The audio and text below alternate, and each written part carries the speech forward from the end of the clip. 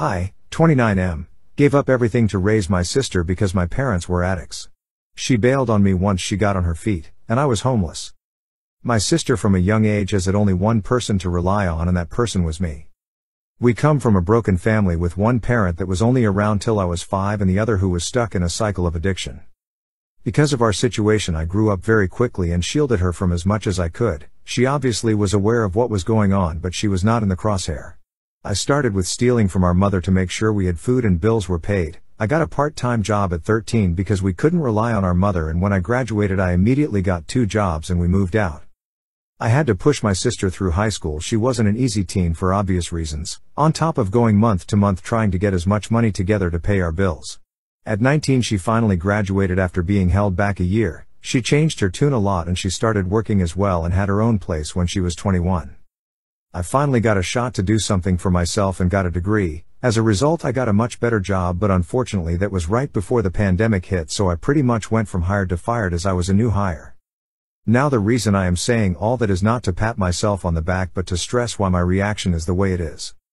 I was out of work, on the brink of losing my apartment, and only had one person who I expected I could turn to, my sister. She was recently married, lived still lives obviously, with her husband, so I asked if I could stay a few weeks, at most a few months, until I got a new job. It was a no. I was taken aback, but it remained to be a no.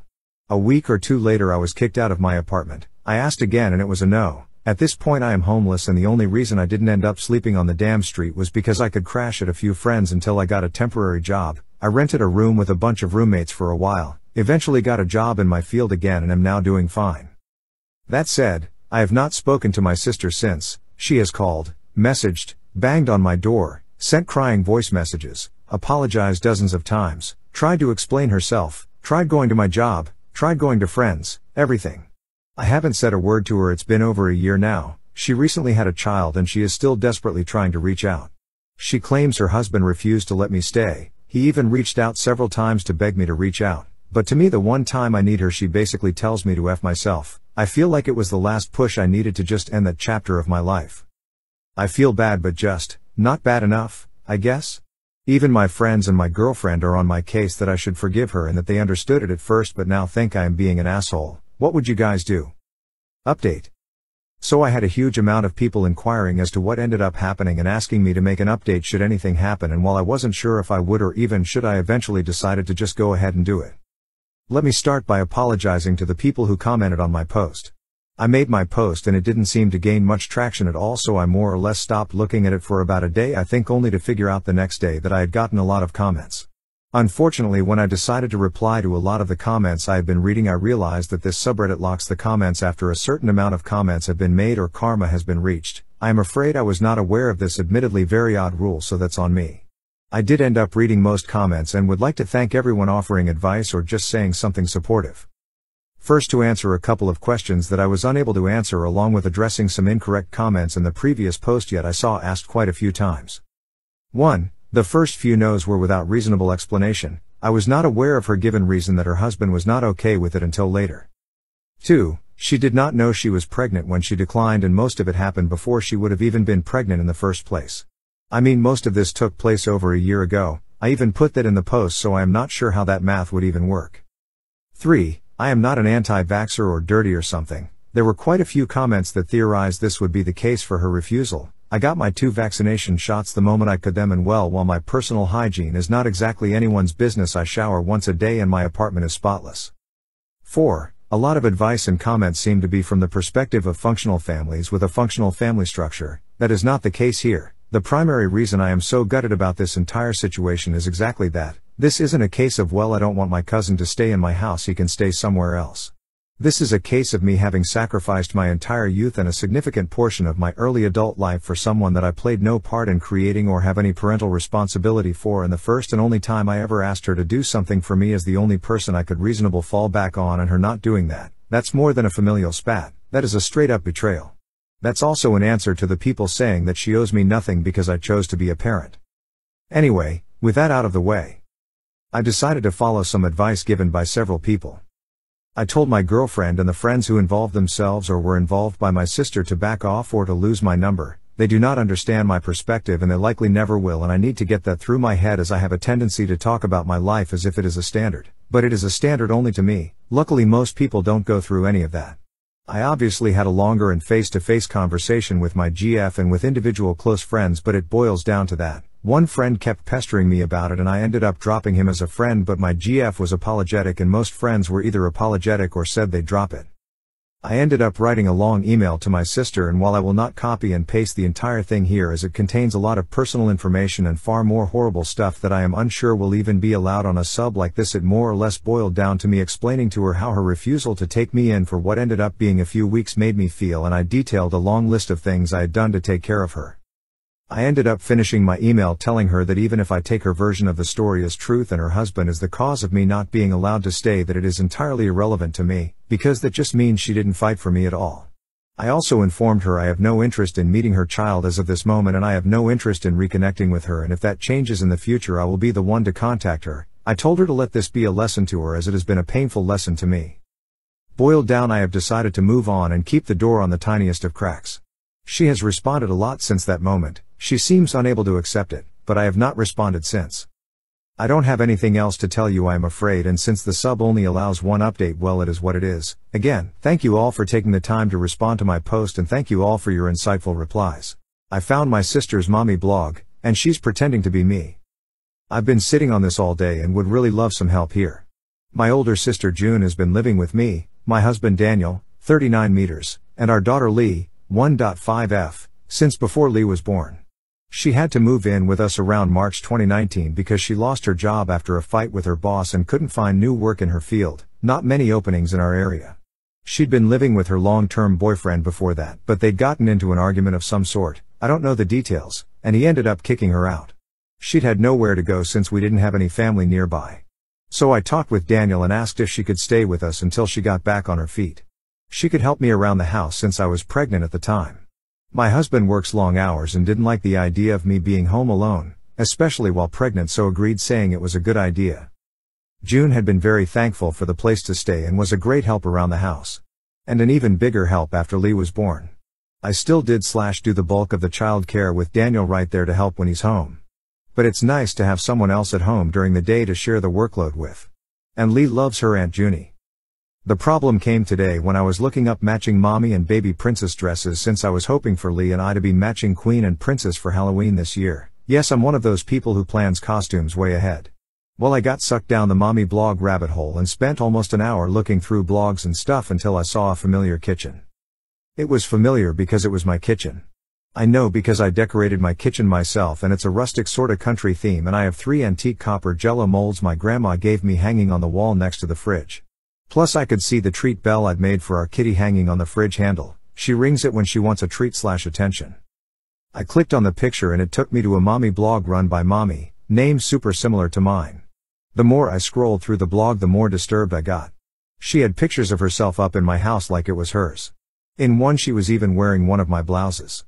Pictures of her and Lee all tagged mommy and daughter, and even a couple pictures of her, Lee, and Daniel that I recognized. I'd been in the photos, but she'd apparently cropped me out of them. What do I do?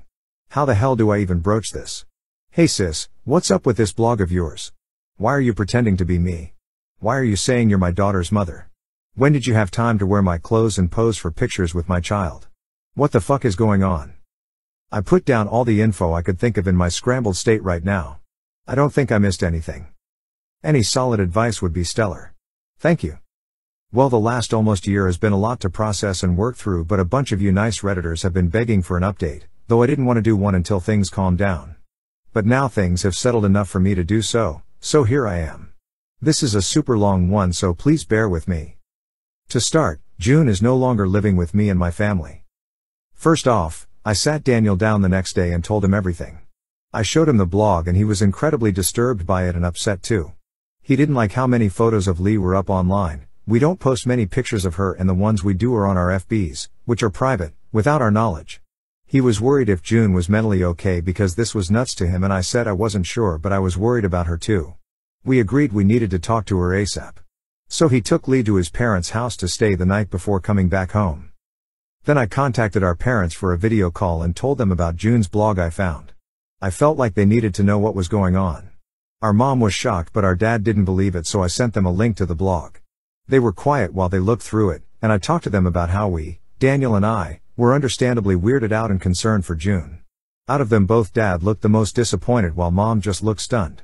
I told them June couldn't stay here anymore because of this, but we didn't want her out on the street, and they said she could come stay with them. They wanted to be there on call while we confronted June, but I said all of us together would probably make her feel like she was being attacked, so I said we'd call them afterwards but do the confronting alone. But they'd probably have to help remove her stuff afterwards. Then after hanging up with them, I made sure I had my laptop there half shut with the blog open in case she tried to deny it. And I'd screenshotted/recorded countless pages of the blog in case she tried deleting to rug sweep like some people warned me she might do. Which ended up being a good idea. When June sat down, she asked what was wrong, and I asked her if she had anything she'd like to come clean to us about. She's still my big sister and I love her, so I wanted to give her a chance to own up to this on her own. But sadly she said no, so I told her I found her mommy blog. She was silent before saying she didn't know what I was talking about. So I opened my laptop and showed her the blog. She still tried to deny it and said it wasn't okay that I was blaming her for this when we didn't even know if it was her doing it. She said she'd never even seen this thing, the blog, before nor ever been to the site it was on. Daniel told her to get her laptop and they'd start typing in the blog URL, and if no shortcuts appear then she was telling the truth, she'd never been to the site. But if one did come up? Well, she was lying. She said we were being ridiculous, but I insisted she get her laptop and just prove us wrong. If we were wrong then we'd apologize. She hemmed and hawed for a bit before reluctantly getting her laptop. I noticed she was gripping it really tight, and after she opened it and signed, and I guess she realized she was backed into a corner, so she just broke down into loud sobs. She started babbling out apologies, and I asked her why she did this, why even fake being me and starting a blog. I asked if it was for money or something, and she said no, so I asked her to please explain to me why this was a thing she felt the need to do. She explained that she did it to feel happy and that she started it a little while after moving in with us. She said it wasn't fair that I had it all while she was old and unwanted. I told her she wasn't old or unwanted, we love her and so do our parents and so does the rest of her friends and family. She got angry and said it wasn't the same.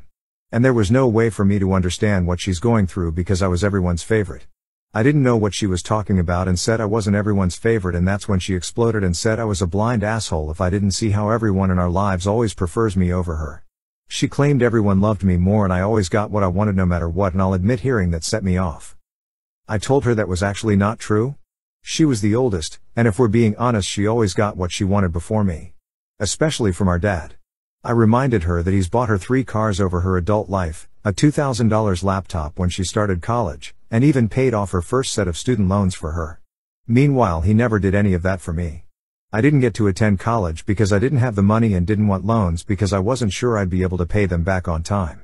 The closest I got to what she got was when our dad offered to sell me his old car for cheap and gave me his old laptop after he upgraded with a brand new one. I said I loved her but told her she had to see how delusional she was being if she thought I was somehow the favorite. I'll admit this was a sore spot for me. We got a little heated and argued back and forth, so I told her she needed to pack her things because she couldn't stay here anymore. My trust in her was severely damaged and I didn't think her living with us any longer would be good for anyone. That's when she started bawling and begging me not to kick her out onto the streets. I told her she wasn't going onto the streets and she could just go stay with our parents. They live a couple hours away, so it's not like she was going to be homeless. She kept crying and said she'd delete the blog if we let her stay. I refused and said she needed to go to therapy, not stay here. While we were talking, her trying to compromise and me rejecting it, she opened the blog and began deleting everything. She kept repeating through tears, "I'll delete it, I'll delete it. I'll get rid of everything and won't post anything else." As if to convince me to take back my decision. I made it clear through all of this that she was not staying here anymore no matter what she did. Once she deleted it, she said we were all good now. It's gone. But I told her it didn't matter, she wasn't staying here. That's when she got pissed and said, "But I deleted it. There's no problem now." Like deleting it made it not happen. We told her to get ready because our parents were on their way to pick her up and they knew the situation. That caused her to start really flipping out. She was furious that I'd told our parents about the blog and said she wouldn't be able to look at our parents now. Things got messy and police were called by a neighbor because of just how loudly she was screaming. The cops arrived before our parents and she almost got taken into custody for being too aggressive and not settling down when the officer told her to calm herself the first time. So we had 2 cops there while she packed her stuff up. And then our parents arrived and it was just a very tense affair. I told her I loved her as she was leaving, but she practically spat at me that she hated me. That hurt a lot. But I tried not to take it to heart. A few months passed and our mom kept me updated on how June was doing. Our parents said she needed to go to therapy. It was a condition of them letting her stay there. She started going and seems to be doing a lot better, but she still won't talk to me. Mom says she looks sad a lot, but she also sounds remorseful when they talk about me/my family. So I think the therapy is helping her come to terms with how not okay what she did was. And a couple months ago she finally got in contact with me, called and apologized for what she did, how she'd acted, and for saying she hated me. Talking with her felt nice. She sounded sad but happy too, much happier than she had when living with my family. Those who said she made the blog to cope were right. It turns out June was in a really not good place mentally after the breakup and being let go from her job, way more than she'd been letting on to anyone. She also told me she'd been on medication for anxiety and depression before/during when she dated her ex, but he'd shamed her for it and eventually he convinced her she didn't need them with him in her life, which was wrong. Turns out the argument that ended their relationship was him being mad at her for being such a downer and making him sad. Yeah. So after seeing her therapist she was put back on them and is doing much better, she says. So things didn't end all happy sunshine, but they didn't end as scarily as some people said they might. Which is more than good in my book. Thank you everyone for all your advice. It really helped. My parents tried to screw over my dying stepmother, blew up all of our lives instead. Throwaway for obvious reasons. My 17F stepmother Jane is a wonderful, wonderful woman. She and my father got married when I was 4, and she's been a rock in my life ever since. My mother was always my primary caregiver, but up until that point her relationship with my father was acrimonious and I basically never saw him. Jane was the reason they developed a stable co-parenting relationship. She encouraged everyone having a good relationship with each other and was always there to support me and my mom when things got rough. Jane was always a really hard worker. When she met my dad, he was living out of a hotel and my mother was doing everything in her power to keep me away from him because she was petty and angry that their relationship didn't work out. Meanwhile Jane had a great job, a nice house, helped my dad get back on his feet, negotiated a visitation schedule with my mom, who hated her for a long time, and made sure my dad sent us money every week because neither one of them could afford an attorney to negotiate child support payments. Jane had no reason to do any of these things, but as I got older she made it clear that she loved me as much as she loved my half-brothers who were born a few years later. I even have my own room in her house because at the time we lived with my grandparents, various boyfriends of my mom, and Jane felt that I needed a more stable environment than that. She's like the opposite of the evil stepmom. When I was 15, Jane won a big lawsuit against an airline company and got awarded upwards of $1 million. She used the money to build sizable trust funds for me and my brothers so that we would be taken care of later in life. Despite having a lot more money she still wanted to live a fairly modest life, so she paid off the house she has and has been living there ever since with my dad. Sure, she bought a new car and they went on a few nice vacations, but she didn't blow all her money on stupid things, which I respected. About a year ago, things started getting really weird. Whenever I saw Jane she seemed to look sicker and sicker, but no one would tell me or my brothers why, even though I know they knew. All we knew is that she was at the hospital a lot. Around the same time, my mom has been coming around my dad a lot more and acting really strange, basically like she was trying to romance him. Whenever Jane was in the hospital my mother would insist on spending the night at their house and playing mom to my brothers, which was so weird to me because she never liked them or Jane. She'd be the perfect little housewife and my mom is not like that at all. It was super fake.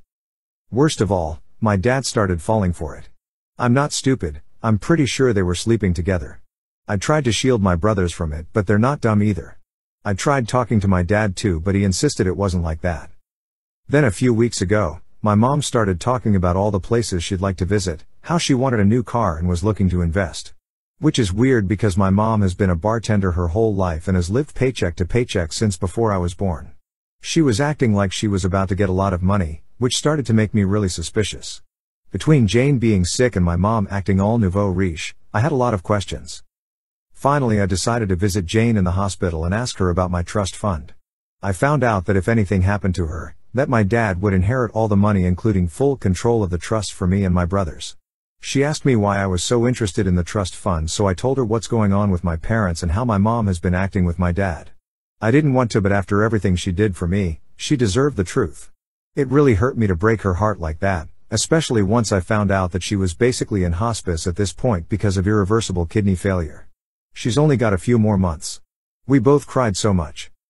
Then, 2 days ago everything came to a head. My mom stormed in furious and started arguing with my dad. Apparently Jane met with her lawyer and changed the trust so that my dad would get nothing and all of the trusts would be controlled by my step-aunt. She demanded to know how Jane found out about their relationship, and I came out and told them that I told Jane everything.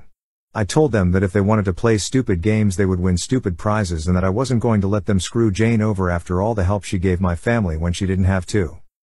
My mom slapped me and my dad just looked so defeated.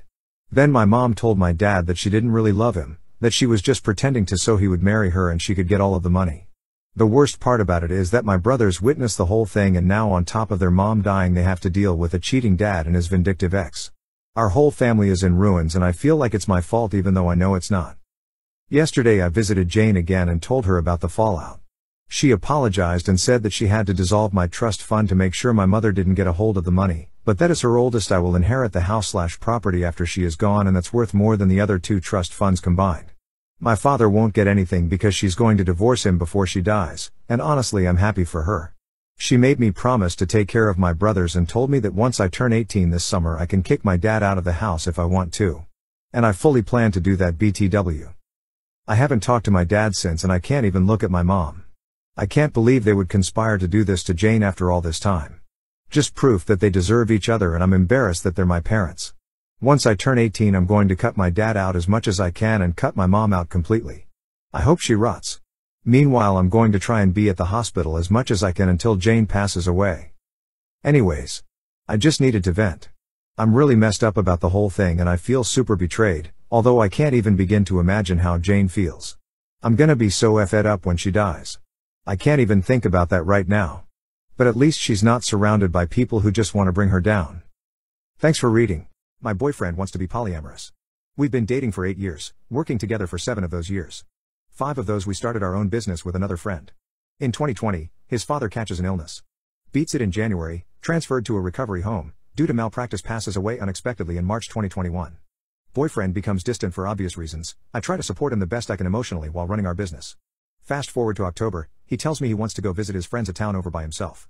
I think none of it, but seeing he's trying to get back to his lively self. I get a call around 5 about how angry will you be if I do intimate stuff without you? I was a little upset since I felt left out, but said sure. He kept texting me until 10, saying he'd be home in a bit. Then turns off his phone.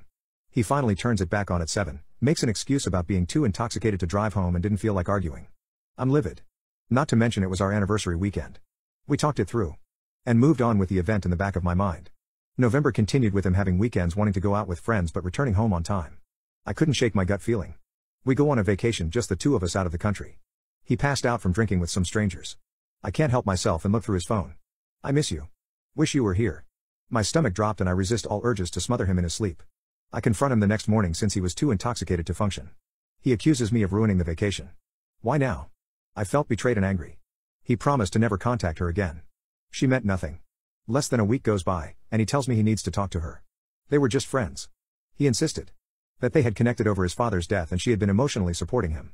I suggest us going to couple therapy. He immediately shoots it down. I told him to do whatever he wanted since he couldn't keep a simple promise with someone that meant nothing. I had fallen into a horrible depression and went to the doctor to get some meds before I hurt myself. Few weeks go by and he brings up he wants us to have an open relationship with her. Hell no. While it wasn't the first time he brought up an open relationship, the thought of her in my life revolted me. He continues to harass me for the next few months until I finally agree in June due to an ultimatum. Polyamorous or I continue to cheat on you. I can't be monogamous. I immediately regretted opening the door. He begins spending more time with her. Going on trips. We continue to distance. He begs me to meet her, to give her a chance. I do. Nothing changes. He finally realizes our business is not doing well due to his negligence. Plans to start helping more and scheduling properly to assure we are all getting the proper time. Similar to how most people complain, getting home late to stare at his phone really didn't count as spending time with me. I find out from a friend that he had taken her to dinner with friends. Supposed to be a secret. I confront him over the phone since I'm out of town. He said it didn't mean anything, but I felt hurt. We talk it through before hanging up. He asks, how mad will you be if I take her to see my uncle? I hang up on him, not wanting to continue to fight. He opened yet another door, now family. By September, I had enough. I told him I was tired of being ignored, toxic and depressed. He asked if I had found someone new. I just didn't want to continue being in a poly relationship with people that had betrayed me. I felt a third wheel in my own relationship. He begged me once again, new plan. I agree with the exception that we go to couples therapy. Month goes by, still no therapy. I've had enough and bring it up again. I wanted him out of my house. I wanted us to break up unless he left her. He brings up the reason he's with her is because I don't provide him with what he needs, to be desired and intimate. We'd always struggled with him in the past. Our drives are completely the opposite. We talk, we hash out a plan. Again. Final straw. Her or me. I wanted to work on us, rebuild our relationship, find each other. Be happy. He agreed, but that it needed to be next time he saw her, that he didn't want to do it over okay. They had plans to go to Halloween. I show interest in what they are doing since he's going to be gone Friday and Saturday. He asks me if I want to come, that it'd be nice if I get along with her. I snapped. It's been 2 months of me telling him I feel like I'm on thin ice over our situation. He said he didn't realize he had a timeline to break up with her. I asked him what would be a good date for him then. He said end of January after their cruise. I felt defeated. I asked him if he couldn't stay with me while he was with her, that he needed to find his own place. I'm done. I give up. I stared into space as he muttered these while packing. You are throwing me away. I'm sorry I exist. I didn't realize I meant nothing to you. If I'm not with you, I'm leaving her too. Good luck tonight. I'm going to go cry myself to sleep. After a week, I caved. Let him back home. Couldn't stand him saying he was homeless. I feel empty now when I'm with him. I made it clear I didn't want the person who triggers my betrayal trauma in my life, but he's adamant I won't like the next person he finds. We started talking again. Holidays are coming up. She's upset since she's unsure if he's going to spend them with her. His birthday is coming up. Asked him what he wanted. Said it'd be nice if all 3 of us could get lunch or dinner. I told him, if I did, to be 100% clear, still doesn't mean I want them in my life. I'd like to run away. But feel trapped due to our business and life. I do still somewhat love him, but right now I feel numb. If I let myself feel, I know he's just going to hurt me. The constant roller coaster has been hell. I know I don't want Polly, but it's hard to leave someone you've built a life with.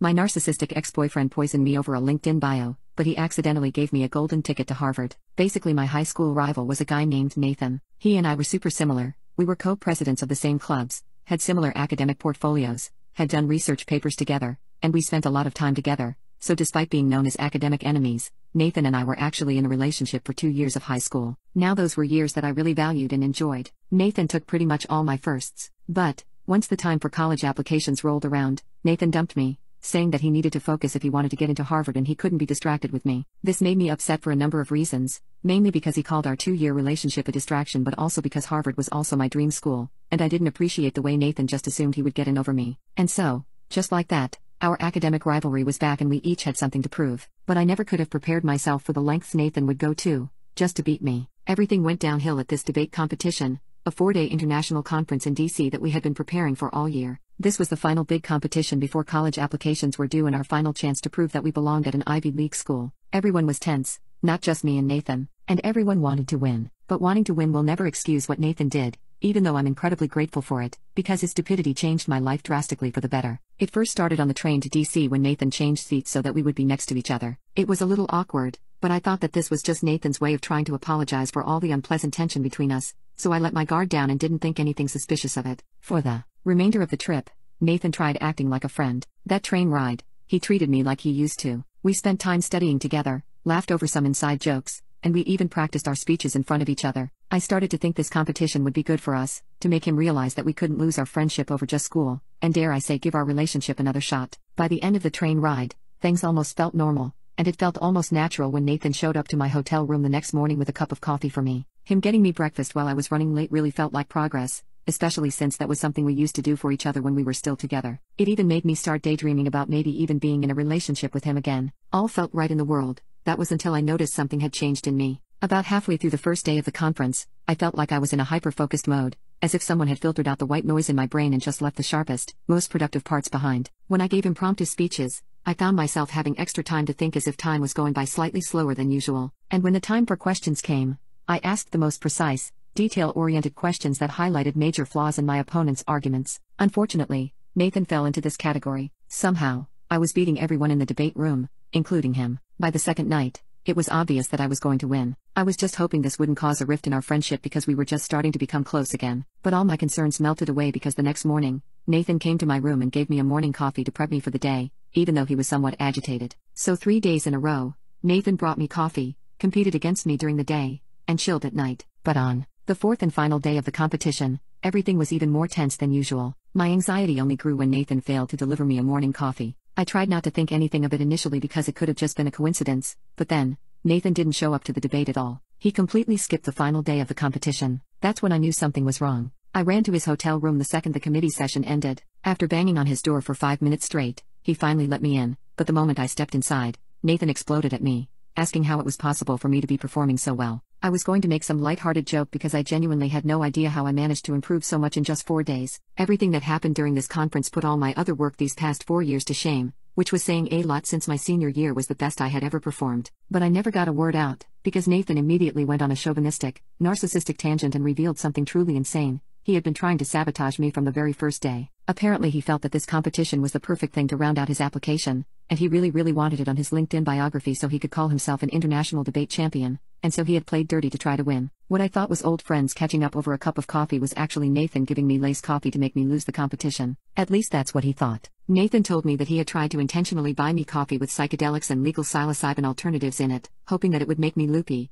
distracted, and confused. But I knew the coffee he had given me was the opposite of psychedelic. If anything, it was focus enhancing, and I felt ultra productive. I asked Nathan for the exact coffee brand he had bought and looked it up to confirm what I already knew, that the psychedelic coffee he bought had nothing to do with psychedelics. It was simply a mushroom coffee fusion blend. It was called Clarity Brew, and from the name I could sort of understand why Nathan might think that it was for a psychedelic type of clarity, but the actual product description made it clear that this coffee was a blessing, not a curse. The mushrooms Nathan had thought would hurt my chances of winning this competition were chaga mushrooms and lion's mane, which botanists will know are just cognitive power banks for the mind. I respected Nathan wholeheartedly until this point, but never in my life did I think that he would be capable of such a low-level Sigma IQ move. And even though Nathan had basically tried to poison me with his coffee, it worked so well on me that once I was done yelling at him, I took the Clarity Brew with me to confiscate it, only to bring it all the way home so I could continue using the coffee until the end of senior year. That was when I discovered that the coffee didn't just make me more productive, it gave me long-lasting energy and naturally minimized the jittery effects of caffeine. Nathan had basically bought me super coffee in an attempt to drag me down. To no one's surprise, I won the competition and was later accepted to Harvard. Nathan was not. We still text sometimes, and he's apologized a lot for what he did. I've even started connecting him to a few people at Harvard to help him out with some research opportunities because I just want to be the bigger person here. Hopefully one day, he'll be the same way. Edit. Okay, wait. Thanks so much for all the comments. I think you guys are right about him just using me for networking. I've decided to block Nathan and cut contact with him permanently, because you're right, he lost the privilege of being my friend the day he tried to drug me. Though yes, I still do take Clarity Brew. Hotel harasser and attempted window breaker. I have the worst luck, and a good bit of traumatic experiences I've dealt with throughout my life. 2022 was no different, and the year started out awful when the heat lamp for my pet frog caught on fire and started a nasty fire in my bedroom. Due to the smoke damage throughout the house, and me having nowhere to sleep, my parents and I were put into a 2-bedroom suite at a residence inn in the next town over, a quiet mid-sized town with little to no crime while the house was gutted and renovated. We lived in this hotel from January 5 late October. It's actually a town known for being a more wealthy, stuck-up type. The hotel was nice, but I am used to living in a pretty woodsy and rural neighborhood where I don't hear too much going on. I'm not used to apartment living, but having access to a pool, hot tub, fire pit, and nice propane outdoor kitchen that people rarely used was very nice. About a month after the fire, I ended up getting a part-time job 5 minutes away from the hotel and started dating my coworker. The story starts with my boyfriend and I getting out of work around 12 a.m., and then hanging out with our friend until we decided to all head home at around 12:50. My mom texts me asking where I am, which I didn't reply because I would be there in less than 5 minutes and was driving, and she would probably see me before I could even enter the hotel through the door near our room because most nights she would stand out there on the phone with a friend, or on Facebook, drinking a Truly and chain smoking. She mainly did this because she's a night owl, like me, and the walls inside the hotel room were like paper. My dad had to get up every morning at 5 a.m. for work and we would both give her crap for talking on the phone late at night with friends or watching videos as no matter what volume she talked at, we could hear her. When I pulled into the parking spot, I walked up to my mom and she started telling me off for not replying to her quickly enough because something was going on. I asked her what happened, because of course we already had witnessed some weird behavior at the hotel before. Basically, when she had gotten home, due to most of the parking spaces up against the building being taken, she parked in the overflow lot for the hotel in a car that was sitting there peeled off as soon as she went in park, with their lights off. She went inside, dropped off her purse and other items, and went outside to smoke and noticed the same car was again parked next to her idling. She told me she had been standing there, drinking her drink, leaning up against the wall, watching TikTok on her phone when she heard footsteps approaching. She looked up and there was a man there who was staring at her, and she stared back. He ended up walking a little bit down the walkway, and then raised his fist up at a first-floor window and smacked it, possibly attempting to break it. My mom, who unfortunately is not afraid of anything but spiders, yelled, "Hey! What the flip are you doing?" And he said something about trying to open a beer bottle. He had no bottle in his hand, and alarm bells were going off for my mom, so she just yelled, "Okay, I'm calling the cops." And he started sprinting down the side of the building away from her and around the corner. My mom started to follow him once he rounded the corner of the building, and when she got to the corner he was gone. There was an older couple, probably late 50s or early 60s, who would frequently sit on the curb by that door that he rounded the corner on drinking, and the woman asks my mom what she thinks is up with that guy, and my mom was like, "I have no clue, did you see him doing anything?" And the lady then told my mom that he had sat down with them for like an hour, basically being like, "Oh, I have nowhere to stay tonight, I have nowhere to go, I have no money." And was trying to convince them to let him stay in their hotel room tonight. She basically said he was acting cracked out of his mind.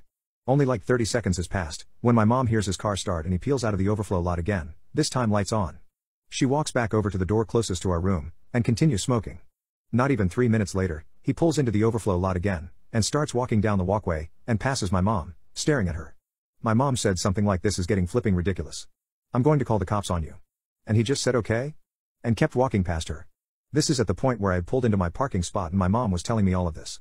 I hear footsteps in the parking lot, and I see a tall man in khaki shorts and a hoodie walking into the overflow lot, and my mom is telling me that's him. That's him. So I take a video of him in case I need evidence or something. He had apparently been walking around the building again, then got in his car and left again.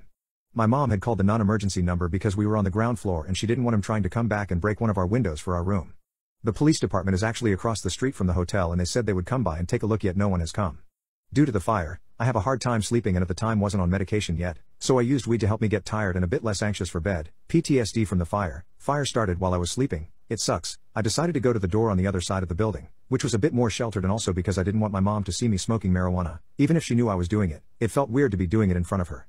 I sit down on the curb of the walkway and light up, texting my boyfriend about all of this when I hear the car door close behind me.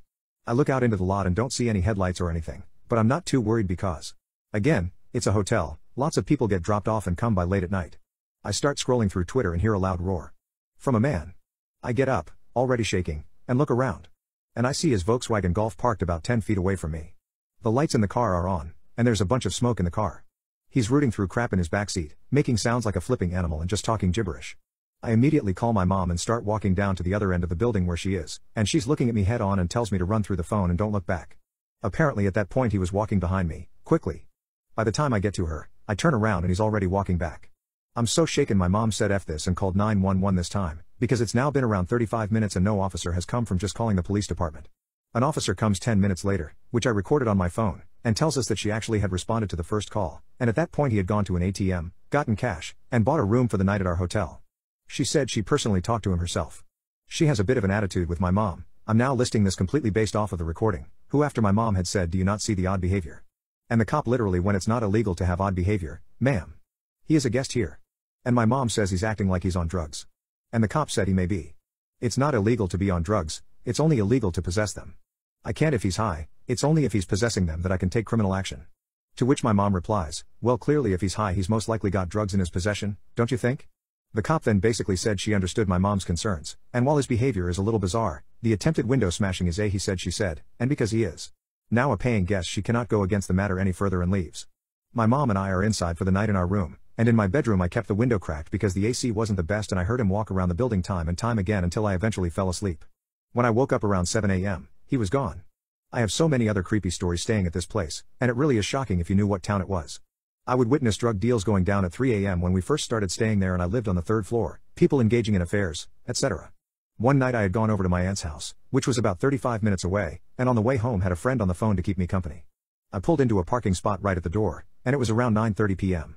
I was just sitting there for about 5 minutes when I saw a man's silhouette walking down the walkway slowly, coming closer to my car. I didn't think much of it because people walk their dogs a lot at night, or go out to smoke. But then he slowed way down as he got to my car and stood directly in front of the hood, staring at me through the windshield. I stared back but I couldn't see anything besides the black silhouette and the end of the cigarette lit and just said to my friend, there's a guy just standing. Like right outside my car staring at me. And she yelled, "Text your dad. Text your dad right now." I'm assuming he had heard my friend, because he then swiftly walked around the corner and disappeared. My dad came running down the stairs, bless him, because at that point we were on the 3rd floor, and by the time he had come running out the man was gone. At that point, my parents wouldn't even let me out at the pool and hot tub area by myself anymore because they noticed that the hotel was being used for human trafficking/intimacy work with pimps and so on. They wanted me to text them as soon as I arrived at the hotel and not dilly-dally in the parking lot, just get inside and keep a close eye on my surroundings. Again, really surprising for that area. I'm thankful I'm back in my house, where the only sounds I hear at night are bears or raccoons trying to root through my trash, and I hope I never have to live in a hotel ever again. My father won't stop calling me a fatty. My father continuously makes fun of my body and won't listen when I ask him to stop. To start things off with a few side notes, I am very insecure about my body and have been since a child. I do train. I do eat right, but it's just an issue that will forever haunt me. My stomach is a bit plump and my thighs are pretty large. My body is covered in stretch marks from God knows where. I have been teased about this in school to the point of dropping out due to mental health and trauma. The rumors got out of hand. It started with my body, then it went to me apparently sleeping with everyone in school. They bragged about the thickness of my thighs, how fun it apparently was to grab the skin on my hips. How the marks made them feel superior because they looked like scars. The only person who knew was a so-called best friend who ended up getting jealous that I managed to pull a date. That was the only reason. It hurt a lot, but by the time she confessed I was already down low. To the point of nearly ending it all. My teachers even laughed in my face when I went to them for help because my parents brushed me off. The only thing that was holding me together with sparkly glitter glue was that godsend of a date who I'm still with today. He always assures me that my body is perfect to him, but I could never truly believe it. I could never shake away those memories, and I can't shake away the comments from my own father. The person who I looked up to and respected. My father has always been a joking person. Always finds a way to lighten up a room, but now, I don't think I can ever see him the same again. He knows how I feel about my body, he has always supported me and encouraged me to train if I really wanted to, but now I feel like it was just an act. I don't know what to think or feel. I don't know if I'm overreacting or not. About a year ago the comments started. They were innocent at first, so I brushed it off as jokes. Then came the hip pinching. The stretch mark dad jokes. The remarks about wearing tire pants to hide my oversized legs. It really hurt. I couldn't deal with it at the time, so my aunt, who I consider as a mother, took matters into her own hands. It stopped for a while. Until a few months ago. I was slowly getting comfortable with my body again and decided to wear shorts for the first time in a long time when we went to visit my parents. I had my back turned while talking to my mother. My stomach dropped when I felt the pinch on my thighs. I knew what was coming. He said, "What's with this? I thought you diet." And he jiggled the skin of my thigh, emphasizing what he was referring to. I couldn't stop the sob and I just left. My partner didn't know what was happening when I pulled him to the car and asked him to drive home. I was a mess. That night he just held me and I was grateful for his presence. All the memories started coming back by that single joke. He still found ways to comment on my body, but I forced myself to ignore it and act unbothered. That brings us to 3 days ago. It's nearing my birthday, so my mother and I were discussing an outfit to get me. She wanted to personally look for something, so she needed my measurements, in which I gave her. She was using my dad's phone as she has a bad streak of luck with breaking hers. My dad then started. He asked me why my waist was so wide. Why my hips were so high. Why I wasn't proportioned right. If I was sure I measured in cm instead of m. I went along with it because I wanted to at least try to be the better person, but I failed. I broke when he told me that I will never be able to fit into any of the outfits my mother showed me. It's pointless and I should just cut holes into a bag and wear that to my birthday party instead because it's the only thing that I will fit in. He didn't stop there, no. He said it needed to be long enough to make me look at least normal. I dropped my phone at that point, sobbing. I couldn't stop, and again my partner just held me, whispering reassuring words throughout my breakdown. I ended up trying to talk to him. Trying to get him to stop, but he just brushed me off like my school days. He told me he was only joking and I need to stop being so serious. That I can't help my body turned out the way it did. The worst part about it was they visited me today and I had to act fine because we had other guests over. It didn't take long for the jokes and pinching to start. In front of everyone. He pinched my thigh when I walked past. He pinched my stomach, my hips. He said that I'm getting bigger because of my stretch marks that he apparently never knew were there. He asked if I was mad at him, but all I could do was plaster on a smile because I couldn't say anything. I was on the brink of bursting into tears. When they were leaving, he tried to joke around and pinch me again. I managed to choke out, "Please stop," and he told me to stop being dramatic and accept that it's a joke. My partner is not happy about it, but I asked him not to intervene. I am appreciative that he is here for me, but I cannot handle a fight right now. He's been trying to cheer me up, showing me cute outfits, saying how nice I will look in them and all other stuff, but I can't bring myself to let it go. I know it's not his fault and I'm wrong for not wanting him to step in, but right now I just need a hug. Am I overreacting? I told my parents I'm gay to avoid their arranged marriages. They then try to set me up with men. So I'm pretty straight, maybe slightly bi if we count femboys. Let's get that out of the way first. I'm also an Indian American male around 26 years of age. I'd also like to clear up some misconceptions around arranged marriage. A lot of non-Indians seem to think it's literally your parents choose who you marry and that's that, but that's not really the case. Instead, it's more like your parents tap their network to find potential partners for you. If you like each other's pics, then you guys meet in person and then you decide whether or not you want to get married. So basically your parents are Tinder and you get a meeting or two to decide whether or not you want to get married. It's not quite as bad as many of you think it is, but the whole process feels super rushed and I'd rather date someone before I figure out if we're compatible or not. Anyways, my parents have recently been getting on my case about getting married. Apparently I'm getting older, need to settle down and give them grandchildren or something like that. Basically every time I see them, which is fairly often since they live close by, they have a new potential match for me, a picture of some new girl, and ask me if I'd be willing to meet her. It's honestly super annoying, but I'm too non-confrontational to really put my foot down and say I don't want an arranged marriage. After all, if I do, there'd be an argument or at minimum some interrogation about why I don't want one. Anyways, I was thinking of ways I could get them to stop harassing me about getting married, and the idea and the title popped up in my head. I decided it'd be a lot easier to just come out as gay than to explain why I didn't want an arranged marriage. My parents were fairly conservative but weren't the types to disown their kids, and if I just said I was gay I'd have a solid reason to not get an arranged marriage. I didn't like girls. So that's what I ended up doing last time I was visiting. They were showing me pictures of some girl and I just looked them in the eyes and said, "Mom, Dad, I'm gay." They got really quiet and awkward and asked me if I was sure and I said yes. My mom told me they'd love me no matter what and to do what makes me happy. My dad was a lot more awkward and quiet but later gave me a similar talk about how he was a bit uncomfortable with the idea, but recognizes that times are changing and I should do what makes me happy. Overall I did feel kinda bad because of how genuinely my parents seemed to respond to me, but was happy with the result. They stopped giving me arranged marriage proposals and stopped showing me pictures of girls. That is until last weekend. I visited them as usual and was greeted by my mom who was more excited than usual. She sat me down and pulled out a binder with a bunch of pictures of guys. Apparently my parents had spent the last month or so looking for any and all gay Hindu Indian men who I could potentially marry. So now I guess I'm dealing with the exact same shit, but instead of being greeted with pictures of cute Indian girls I get to see pictures of gay Indian dudes instead. Fuck my life lol. At this point the plan is to either find a girlfriend and tell my parents she totally turned me straight or maybe marry a twink or SMTHN. Update. Hey everyone. I don't know if you remember me but, I'm the dude who came out as gay to avoid an arranged marriage. Anyways, I have an update for you guys. I read all the comments on the original post, from the people telling me to just tell my parents, questioning whether or not I was really straight, laughing at the admittedly fairly funny situation I'd gotten myself into and a couple of people who were straight up mean. At the end of the day though posting here probably gave me the final push to do something. The weekend after I'd made the post, I visited my parents as always and resolved myself to tell them the truth. However when I got there my mom as always pushed the binder in my hands and I kinda lost my resolve to tell her. I decided to just play along. It was then that I remembered the people on this thread who made fun of me for liking femboys and questioned whether or not I was really straight. I kinda took that to heart and decided to look at the binder of dudes in earnest to see if I liked any of them. TBH, I'm really glad I did. Most of the dudes were unattractive as expected, but I found a dude on there who I legitimately think is cuter and more feminine than the vast majority of girls I've seen. I told my mom I liked him and she kinda joked around asking me what the point of being gay is when I wanted a dude who looked like a girl anyways. She talked to his parents, we had a meeting set up over Zoom and overall it went really well. Me and him have a bunch of common interests, we're both massive weebs and history nerds, and he also disclosed that he apparently cross-dressed in private which only made me like him more. In the end though we both decided we didn't want to rush into marriage and wanted to do a dating trial run of sorts. I told my parents and they were fine with it. My dad literally just told me that as long as we have marriage as an eventual goal and don't have sex before marriage they didn't mind if we dated. Y'all literally this whole shitshow could have been avoided LMFAO, though I'm kinda glad it wasn't. Luckily he lived in the same state as me, but he was still a 3 to 4 hour drive away, so mostly we've just had Discord calls and spent time together gaming for the past few weeks.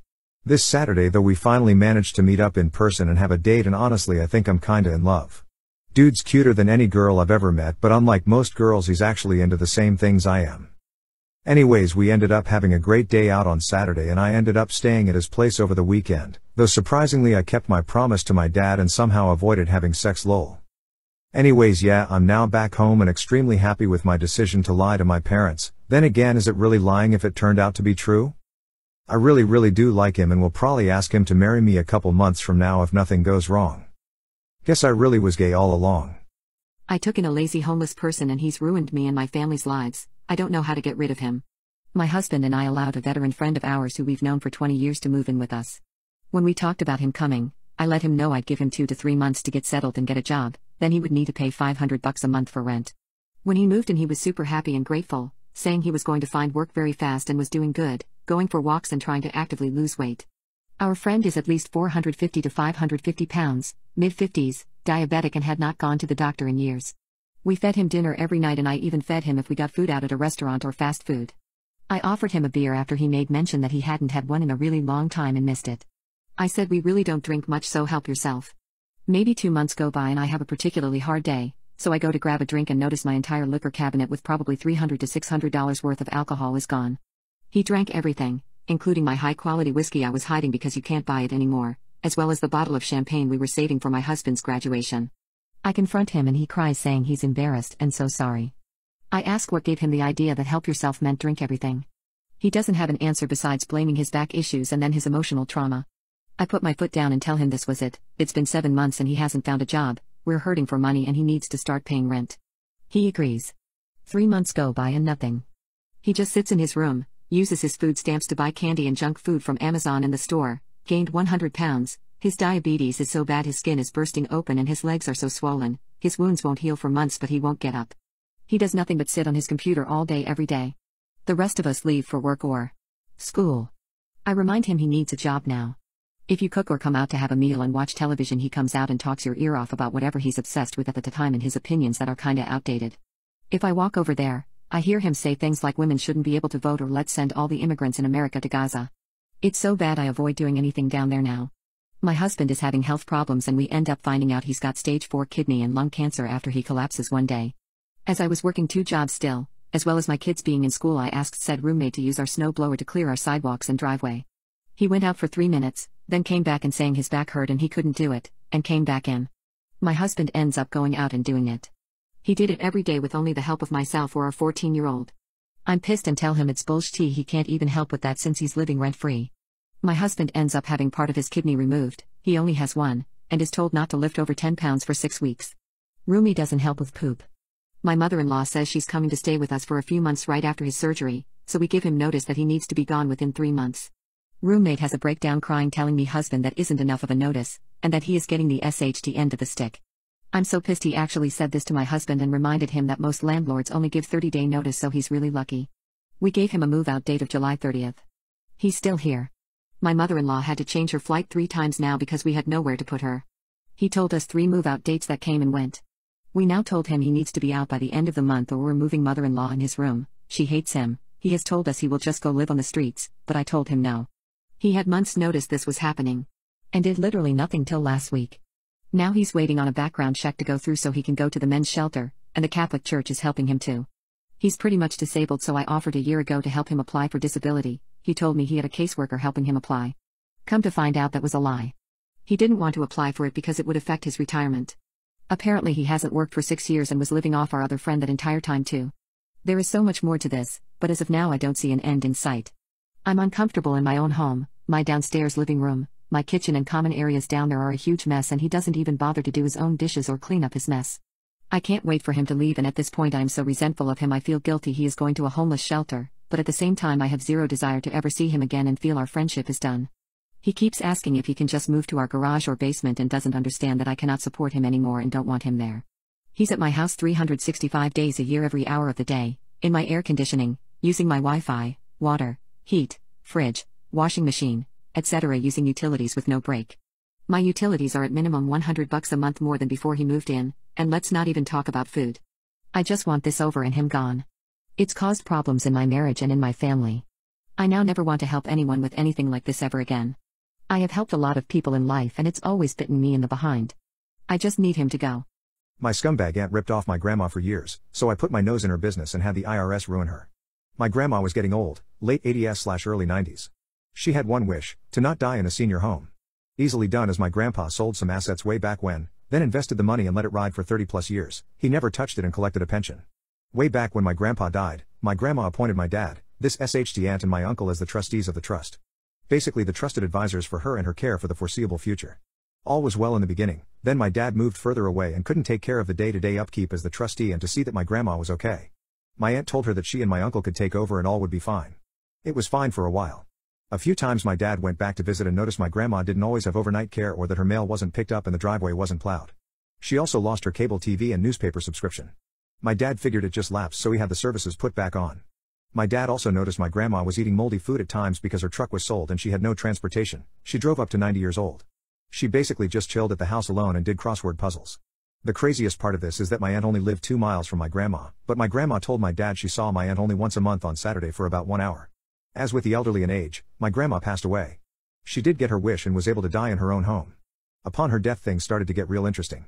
Once the probate lawyer got her children around the table, some shady business started to come out. My Aunt Rebecca asked that everyone just forego any audit or paperwork and they just sell the house and divide up the remaining bank account balance. So just signing on the line, each sibling was to get a check for $200,000, not too bad of an inheritance. My dad thought that was somewhat a little rushed. He said at the time that he wanted to wait because my grandma's house was easily in the $600,000 range based on size and location. My aunt exploded in his face, cursing at him and calling him all kinds of names because he was unwilling to sign the assets then and there. She basically wanted a quick close while everyone looked the other way. My dad ended up leaving the room after the screaming and the deal wasn't signed that day. It took nearly 6 months before another appointment and they were all back at the table. The thing is though, when you are a trustee and the person dies, the funds and access to financial accounts are all under heavy scrutiny until all beneficiaries are made aware and sign the final papers. At the next meeting, my dad went in there with no intention to sign the deal. He got his brother to agree that they audit the entire accounts going back 5 years. When they demanded this again at the meeting with the lawyer, my aunt ended up arguing that a forensic audit would cost $5,000 and it's a waste, like what difference does it make? 2 beneficiaries requested it, so it was what was going to happen. The audit report showed up about 3 months later. Here is where it gets good. My dad began looking over the audit report and saw it was full of holes, like excessive monthly food costs for a 90-year-old lady. Payments made for car services for a car my grandma no longer had. Many different things and there just didn't add up. My dad asked me to give the audit a second look, so I spent a Saturday night going over it, and here is some crazy stuff I found. Costco monthly food costs of $1,100 $2,000 for the last 4 years. Telephone bills for 6 cell phones. Gasoline for a truck my grandma didn't have for years at easily $400 per month. House repairs were paid to my aunt's husband who owned a construction business. Some of the house repairs were like $16,000 for a new roof, new garage doors, home security system, all at inflated prices. Grandma paid for my aunt to go to Europe twice on vacation. My grandma was paying my estranged Aunt Becky a stipend of $2,000 a month for the last 5 years, as well as her deadbeat son for $2,500. Every month they were paid. All grandkids were to be paid a lump sum of $10,000 upon their 30th birthday, as that is when the $50 check from grandma stopped for all grandkids. Guess who was paid out? Her kids and my estranged aunt's kids, but not me or my siblings. My grandma gave loans to my Aunt Rebecca for her husband's construction business in return for equity in the company, which amounted to nothing. These loans totaled about $200,000 over 3 years, right around when the housing bust happened. They also sold her assets like jewelry for cash, because some big ticket items simply vanished from her house. Armed with all this information, the next probate meeting was interesting. In the time between my grandma's death and the third probate meeting, my aunt's construction business filed for bankruptcy, so that $200,000 in equity grandma used to have had simply vanished. The probate lawyer was also somewhat concerned and made it obvious that this was fraud and breach of fiduciary duty, where my aunt could actually get real prison time. After this, the negotiations were much more favorable. My aunt got nothing, literally zero. My other aunt only received $25,000 after all the stipend payments. My father and uncle shared the rest, after all grandkids received the $10,000 payout. The house sold at the first offer for $520,000. That was the regular revenge for any treacherous beach that ripped off grandma and had her eating moldy food. Here is the pro. My aunt probably felt pretty bad that she couldn't supplement her lifestyle with grandma's money anymore, but that was the least of her worries. Since she tried to personally rip me off for $10,000, I took it personally. I don't care how tough you are, the IRS is the scariest thing that can happen to a person. Nobody wants to have their money forcibly removed. I did a little research, photocopied my documents, had them notarized and sent off to the IRS. I felt like it went nowhere. Then maybe 18 months later I was notified and asked to come to the IRS building for an appointment in my city. The agent went over all the details, what they found in their research, and then they asked for a sworn statement. It turns out my aunt didn't declare something like $1.2 million in additional income over 5 years, and as such she owed the IRS around $420,000 plus penalties. There was no way she was going to pay that on a teacher's pension. Her house was sold, her vehicles sold, and they left the state. Now, my aunt and uncle live in a depressing desert town like this in the Southwest. The IRS paid me around $60,000 about 3 months after the appointment. She should have paid that $10,000. My pretentious stepmother made a waitress cry, so I ruined her relationship with my dad. Dad came into town to visit my brother and me for a few days and brought my French stepmother, Gabrielle, with him. Gabrielle is notoriously picky/critical when it comes to food. You know the stereotypical snooty and rude French character in movies/books who always complains that is not how this is done in France? She's this way when it comes to food. Going out to eat with her is embarrassing. She constantly sends back food, is insistent on food being made a certain way, and always demands certain things done a certain way. One time, she asked the waiter to bring some mustard to the table. Not 2 minutes later, she called him back because the mustard is old. Bring us a new unopened bottle. More than once, I've had to apologize to the waitstaff on my family's behalf and told the manager that I will vouch for them should Gabrielle leave a bad review on their site. She's made waiters and managers cry. She's that bad. Honestly, I have no idea why Dad puts up with her when she does that, even though I know he's just as embarrassed as Mark and I are. When they got here yesterday, for some reason, they insisted they wanted to go out to dinner. Dad recommended our new favorite diner, which is known for its breakfasts at any time of the day. It's a greasy spoon in every sense of the word. Right out of the 1950s, every leather booth filled with truckers or locals, waitresses who automatically know their regulars' orders by heart and don't put up with crap from anyone. A bustling kitchen, and while spotless, is just worn enough to let you know many people have been there. It may not look like a 5-star restaurant, it has some of the best breakfasts you're ever going to eat. I was hesitant to take Gabrielle there if only because I didn't want to ruin the staff's day. Mark and I have been there enough times that the waitstaff/cooks know us.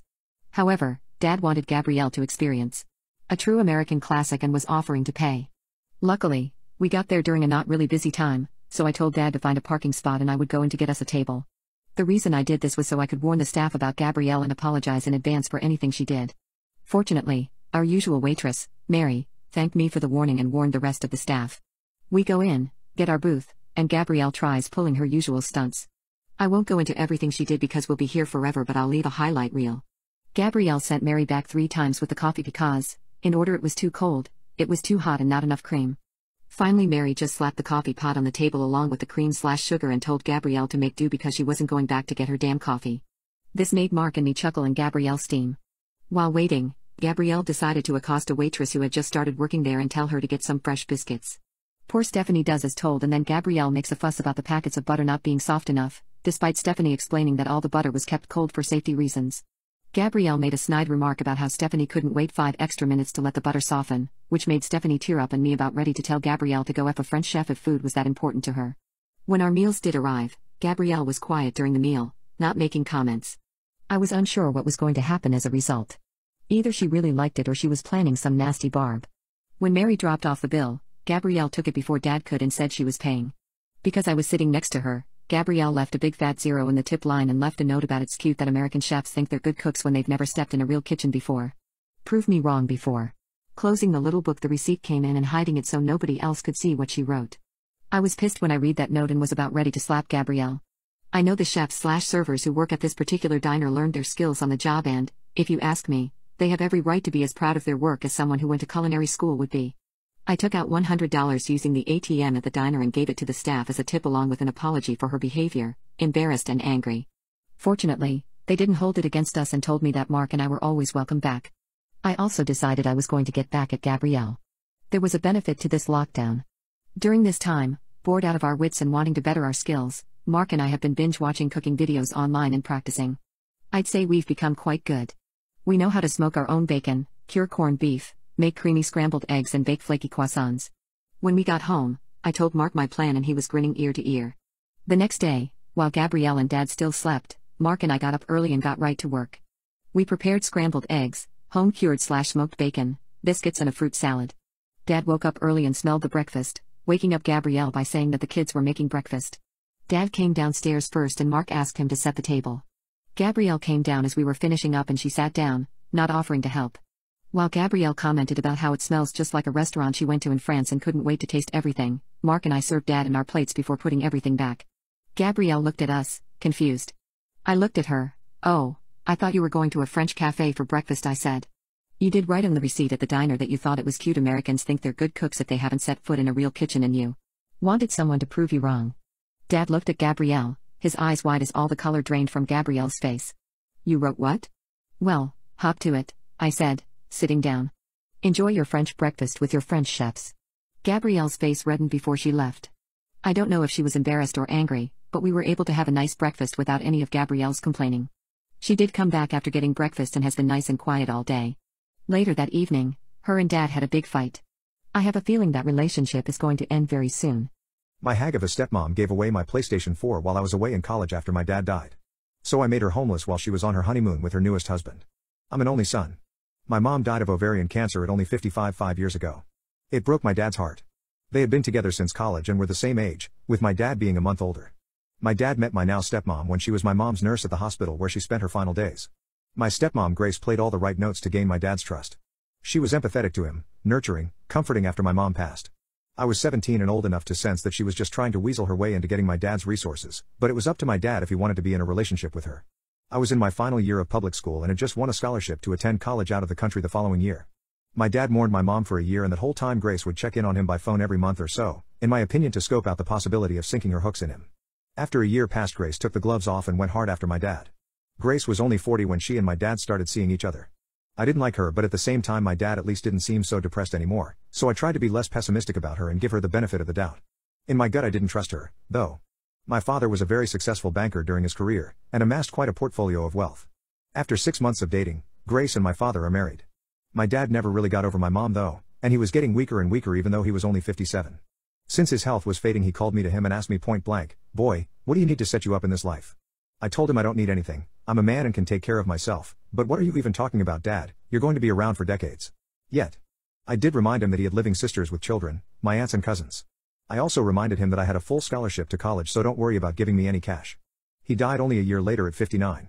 I of course have seen lots of Hollywood movies, so I consider the conspiracy theory that maybe my dad's nurse wife poisoned him and made him sign over all his money to her, but I really honestly do not think that's what happened.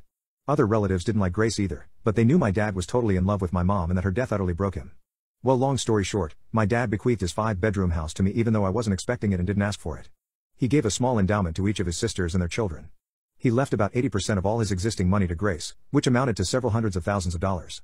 My dad ignored me because he's generous to a fault and still gave me several tens of thousands of dollars, which were of course very useful to me. Grace tried to put on a friendly front, but I could tell she was angry as hell that she didn't get my dad's house, too. That belonged to me, and I had the legal papers to prove it. She was especially mad because we live in an extremely upscale and trendy location, and houses are hard to come by and easily sold for massive profit. During the first few months after my dad's death, I had the nauseating, creepy experience of knowing that Grace was trying to feel me out to see if I might be into a little relationship with her. Gross. She still stayed at the house though because over the last 3 years she had gotten used to living there and acting like she owned it. And, even though I officially owned it, I was always away at college and only visited my dad's old house once every couple of months, and even then it wasn't to see Grace, but to see my cousins who lived just a few miles away. I downplayed the fact that it was really my house, and over the months I think Grace gradually forgot that she really had no legal right to the house. She probably believed that sooner or later, because I never asked her for any of the hundreds of thousands of my dad's dollars that she now had, that I was somehow independently wealthy and would just give up my house to her.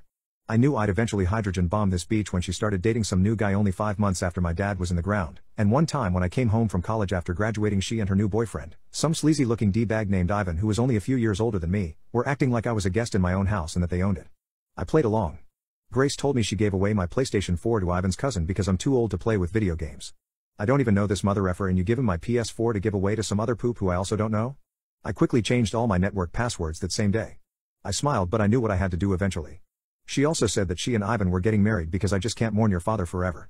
I have to move on with life. I tell her that I graduated college and already secured employment with a local firm, and will soon find a new place to live. She looks thrilled. Especially the part where it looks like I'll soon have a new place to live. Then in a patronizing way she tells me, "You always have a place in our house though, you are welcome to stay whenever you please." Thanks, Grace, really generous of you. What I really say is that I will probably have a new place in 3 months. She says that is wonderful because she intends to go to her homeland to have a wedding with Ivan and afterward have her honeymoon. She assures me it's a local affair, otherwise I'd invite you, honey. And anyway, I know you're so busy. I congratulate her. She asks me if I can watch the house for her. Watch my own house? Sure. What I really say is of course I will take care of the house. I am careful to not say your house. She and her D-bag fiancé, who I am 100% sure is only there for Grace's money, go on their trip and I immediately put out advertisements in rental websites offering to lease my house. I hire movers and have all of Grace's furniture and possessions boxed up and put into a storage rental facility. I retain all of my parents' furniture that they had before my dad met Grace. Locks? Changed. All of them. Within days, I am inundated with dozens of inquiries regarding my amazing, furnished house with fantastic views. I rent it to a wonderful young family. A barrister and a schoolteacher wife and their 2 preteen children. They pay me their first and last month's rent, and sign a lease for a year. I warn them about my crazy stepmom who thinks this is her house, but I present them with contact information to my lawyer, the same lawyer my dad retained, in case they need any assurance that I'm on the level.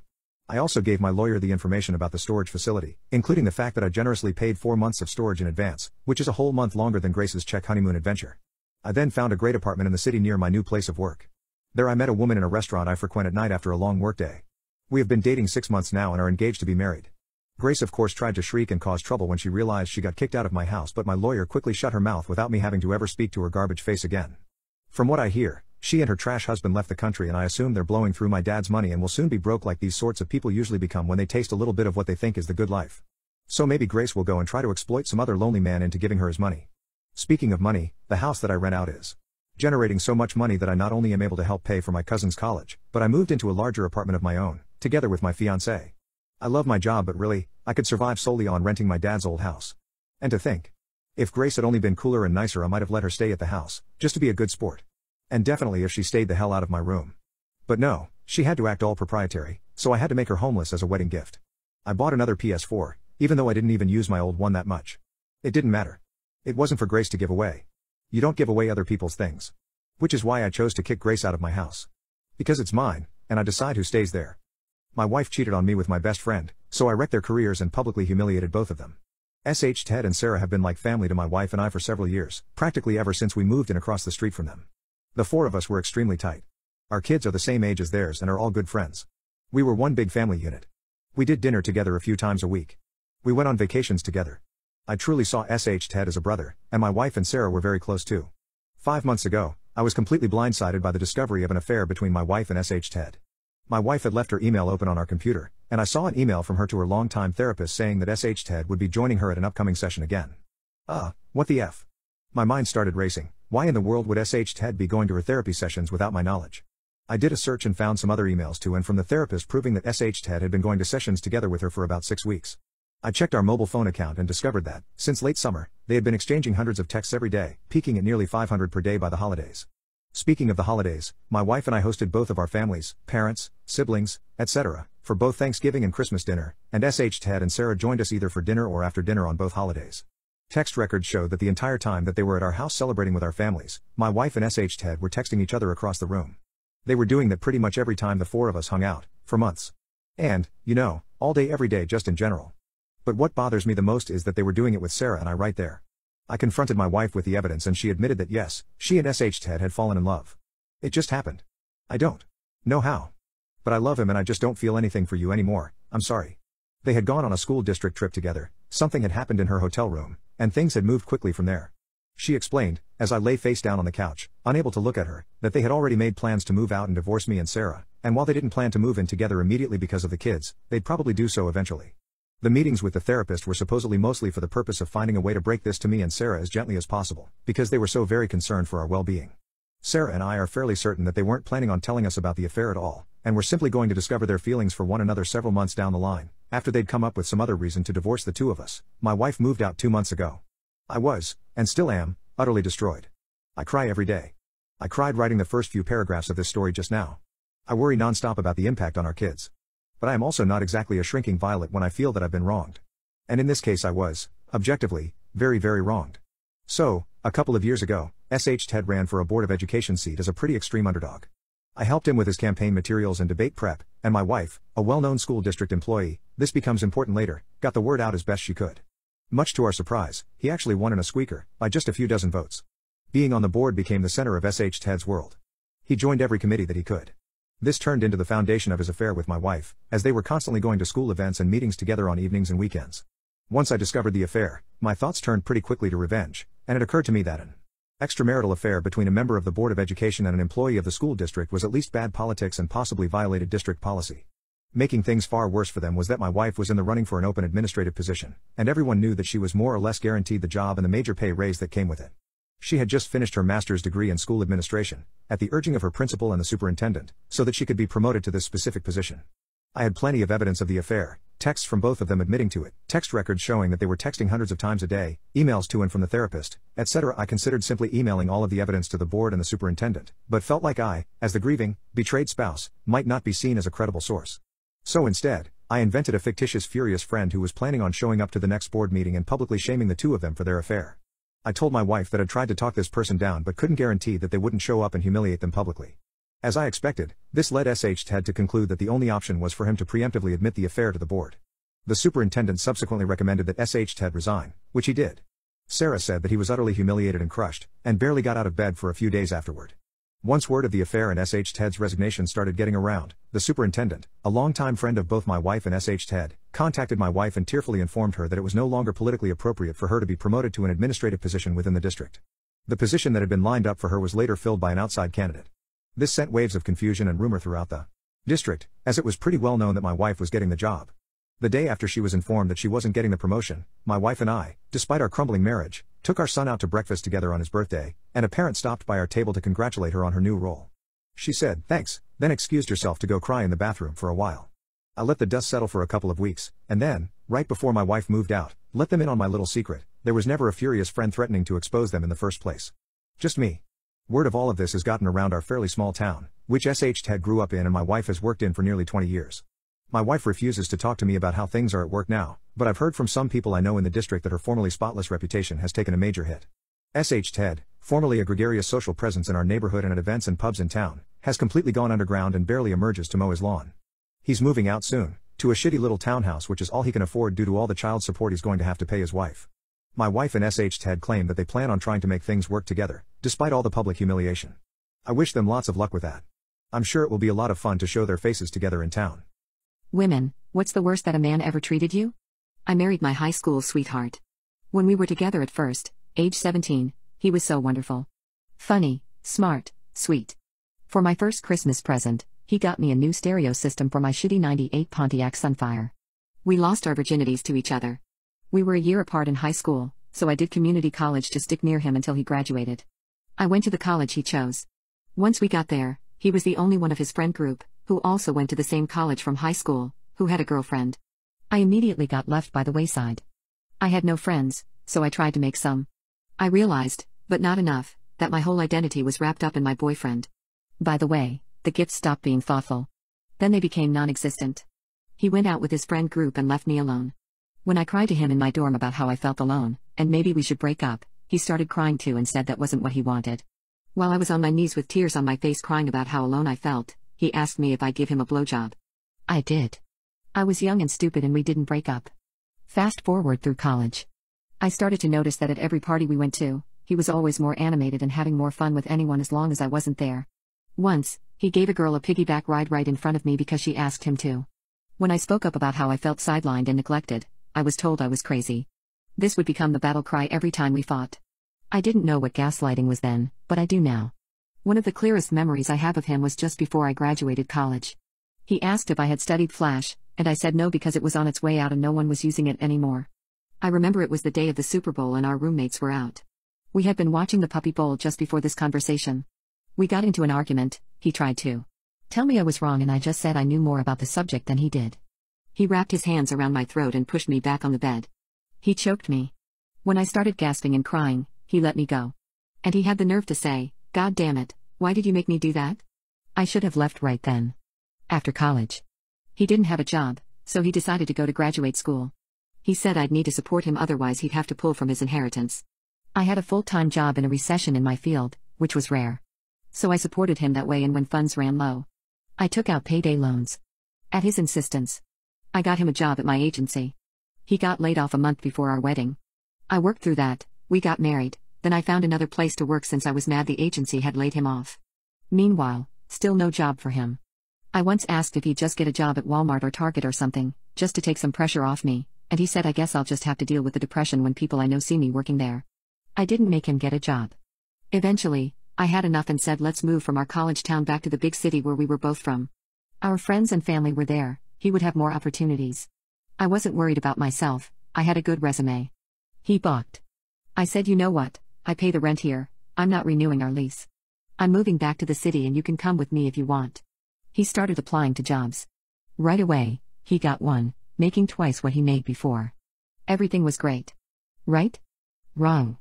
I negotiated my contract to work from home, then when that didn't work switched over to another job. Still working from home once we'd moved, making decent money. But as soon as he had his real job he changed. Started spending exorbitant amounts on new glasses, clothes, shoes. Started working out. You know where this is going. There was one more incident of violence. We were arguing. About something I can't recall. I said I was just going to go to sleep and turned my back on him, ready to get into bed. He shoved me, hard, from behind. I landed on my hands and knees and started crying. He said, verbatim, "You're fine. Stop crying like someone's going to feel sorry for you." Long story short, too late, he ended up cheating on me with a coworker. His assistant, as if that couldn't get more cliché. We even went to her wedding, for God's sake. He tried to tell me there was no one else, we'd just grown apart. Now, the thing is, that's true. That's part of the warning. You change so much between ages 17 and 30. Some people can make it work, but some can't. His motivations weren't based on our changes, however. He already had a new model lined up, 5 years younger than me. No matter. I honestly don't miss him, and I'm glad he's gone, even though it hurts so much at the start. But aside from the emotional scars, he left me with so much more. If I hadn't been with him for so long, I would have moved to Florida. It was always my dream, not so much these days. I wouldn't have destroyed my credit with those stupid payday loans, which I don't take out anymore. I wouldn't have wasted my prime years where he told me he wanted to have babies with me, then only to back up right before the clock started ticking. Young women, please, value yourselves more than I did. Know and realize when things are bad. Get out when the getting's good, or hold on to the good man that you have. Do better than I did. My wife was sued and we lost a lot of money. I'm feeling resentment towards her and I don't know how to move past it. My wife was recently sued, she lost and we had to pay. The money is a significant amount for us. We didn't have much in savings or our emergency fund to begin with, and both of those accounts are now empty. My current problem is trying to move past the resentment and anger I'm feeling towards my wife. Until now I've always felt like we were a partnership in our marriage. But, since I'm the breadwinner I can't help but to feel like I'm spending my money on something that isn't my fault. I've had no problem paying the mortgage, and taking care of various financial burdens that come with being a married homeowner. However, I have been the only one to put money aside in our savings and other accounts to prepare for an emergency, like a totaled car, someone loses their job, medical bills, or an act of God. Not a stupid lawsuit where I know my wife is guilty. She has a part-time job and doesn't make much money, but pays for smaller things when she can, like groceries and some random bills, but she does take care of a lot of cooking, cleaning and caring for our pets. What did my wife do? She used LinkedIn to find her former ex-best friend. She ended up creating a realistic-looking fake LinkedIn profile with a vague occupation of recruiter. My wife ended up sending this ex-best friend, Laura, a few messages pretending to be a recruiter in her line of work. Laura finally responded thinking that this recruiter was real. My wife wanted her phone number but Laura gave her a personal email address instead.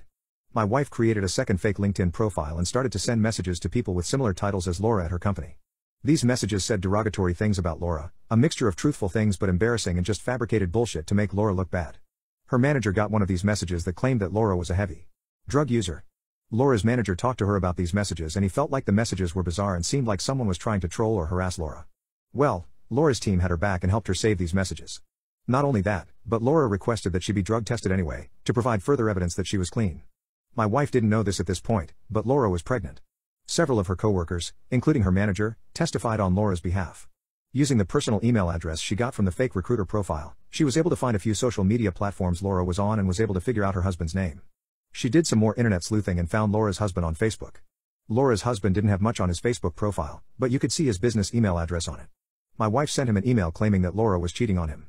The husband confronted Laura about this email and Laura encouraged him to keep responding to this person, and save the messages, as well as to start asking specific questions about this supposed affair. My wife thought she was being clever and ended up telling the husband that Laura was cheating on him during the work week. She even gave him specific dates. What she didn't realize was Laura had something turned on in Google Maps where it keeps years' worth of historical GPS data. Some of the dates my wife gave him also happened to be days where they both worked from home together. She also ended up giving him dates during a time they were on vacation together. Laura had her husband keep responding as much as possible to my wife and to back up all correspondence. My wife was able to find out when and where the baby shower was going to be. One of Laura's friends had created a public registry for her and had the invitation online. My wife decided to show up unannounced. The baby shower took place in a semi-public place. They had rented out an area connected to the public business. She did not make herself known immediately. Instead, she looked for patrons that were entering and exiting the rented-out room. She was able to get the attention of a few guests that had never met her and tried to gossip about Laura. My wife was telling people that Laura didn't actually know who the father was, among other things. This was at an event where her husband was at as well. The word got back around to Laura and she spotted my wife and apparently immediately put together all the pieces of what happened. I'm leaving a fair amount of information out. My wife was able to find phone numbers, social media accounts and email for other people in Laura's circle and sent them messages about Laura on multiple occasions. All the messages were trying to paint Laura in an extremely derogatory light. All the events I've mentioned so far took place over a year or so. My wife didn't think to mask her IP address, so it was pretty easy to find out that all of these made-up messages came from the same IP address, ours. Many of Laura's friends and family testified on her behalf. Laura had everyone saved as much digital evidence as possible, and it was a lot. Laura and her husband hired a lawyer and decided to sue my wife. They had ample evidence against her. All the saved messages, close friends and even her manager spoke on her behalf. She showed that she went to see a therapist once all the harassment started because she was depressed and anxious. She showed that she and her husband went to counseling after the accusations of her cheating. She even went above and beyond and had more drug tests done to show she was clean and my wife's accusations were 100% false, and even had a paternity test done to show that my wife was again wrong and chose to lie. I honestly felt awful for Laura. There were lots of tears on her end. You could tell how much emotional stress she had gone through. She said that being pregnant during the majority of this was absolutely horrific and was worried the stress and anxiety would somehow hurt her baby. She was pained that her one and only baby shower was ruined by my wife and that was something that could never be truly repaid or made up for. And that my wife's harassment continued even after Laura gave birth and was trying to manage a newborn child. My wife has never done anything this crazy before. I knew she could be a little petty and jealous of others, especially people she used to be friends with in the past, but it was only talk, no action. We've had a very happy marriage otherwise, we rarely fight, have a lot in common, we have a lot of fun together. But, she really fucked up this time. I don't know how to move forward. I know someone is going to suggest therapy, but I really want to start building up an emergency fund again. We're pretty screwed financially for a while. My sister-in-law has been trying to take my life in multiple ways. 3 days ago, my husband and I went to his parents' house to visit for the weekend. His sister is a college student and was home for the summer as well, so we got to see her too. Since they have a lakefront property and the weather was very nice, a lot of our time was spent at the lake this weekend, and some very weird things happened. For some background first, I've always gotten kind of an off vibe from my husband's younger sister. When we were dating, it seemed like she would find any excuse in the world to avoid me, and when we did interact, I sensed some hostile undertones pretty much every single time. I brushed it off as just me maybe not clicking with her or misinterpreting her. Still, when we got married last year, I included her as one of my bridesmaids. And low-key, she was a huge pain in the ass for that entire experience. My other bridesmaids told me she made snide comments to them that made them quite uncomfortable. Was huffy during the bridal shower and wedding rehearsal. Made weird faces at the decorations and pulled weird faces when she ate the cake too. I still brushed it off as maybe just her personality and left it at that. At the lake, though, a number of events occurred that kind of unsettled me. On the day we arrived, my husband's sister had invited a number of her own friends from college over and the group of us spent some time together in the water. At one point, we all decided to have a big chicken fight, and at first it was quite fun and lighthearted. Then a bunch of people including my husband broke away to do their own thing, and his sister turned to me and said let's do another round, with her other two friends left in the lake, and asked to get on my shoulders. I said sure, knelt down under the water to let her up, but instead of getting on my shoulders properly she got on top of my head and wouldn't budge at all when I tried to move her. I couldn't get her off me or even get my head up to breathe for what felt like a long while. My head was being squeezed between her thighs and I was seriously panicking by the time I managed to dislodge her and bring my head up to the surface. What's weird about it was that the other two weren't even paying attention to any of this or even participating in the attempted chicken fight at all. My husband's sister didn't say anything to me when I came up to the surface, just kind of gave me this weird snort chuckle and got out of the water. I was noticeably shaken and trying to catch my breath, but I assumed maybe this was just some sort of an accident, so I tried to act fine and didn't say anything. My husband's parents have a Sea-Doo that they let those of us with a boating license use. I don't have a boating license, so it was mostly just me riding behind my husband with him at the wheel. My husband's sister offered me a ride, though, and I didn't want to say no, thinking maybe this was a chance to bond with her, so I agreed to it. I told her the Sea-Doo still made me quite nervous, though, and to take it easy if she could. She definitely did not take it easy.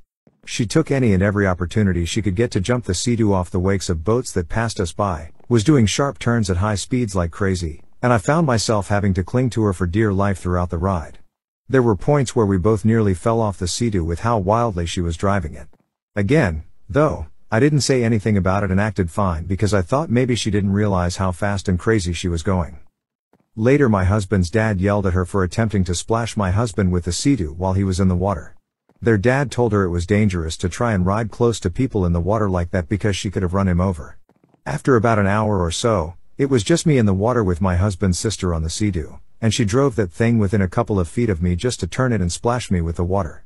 Way closer than she ever got to my husband when she'd do it to him. I laughed it off but again was inwardly freaked out. That brings us to yesterday at dinner. As everyone in the family has been made acutely aware of by my husband, I have a serious dairy allergy, to the point where ingesting even a little bit of it can risk causing anaphylaxis.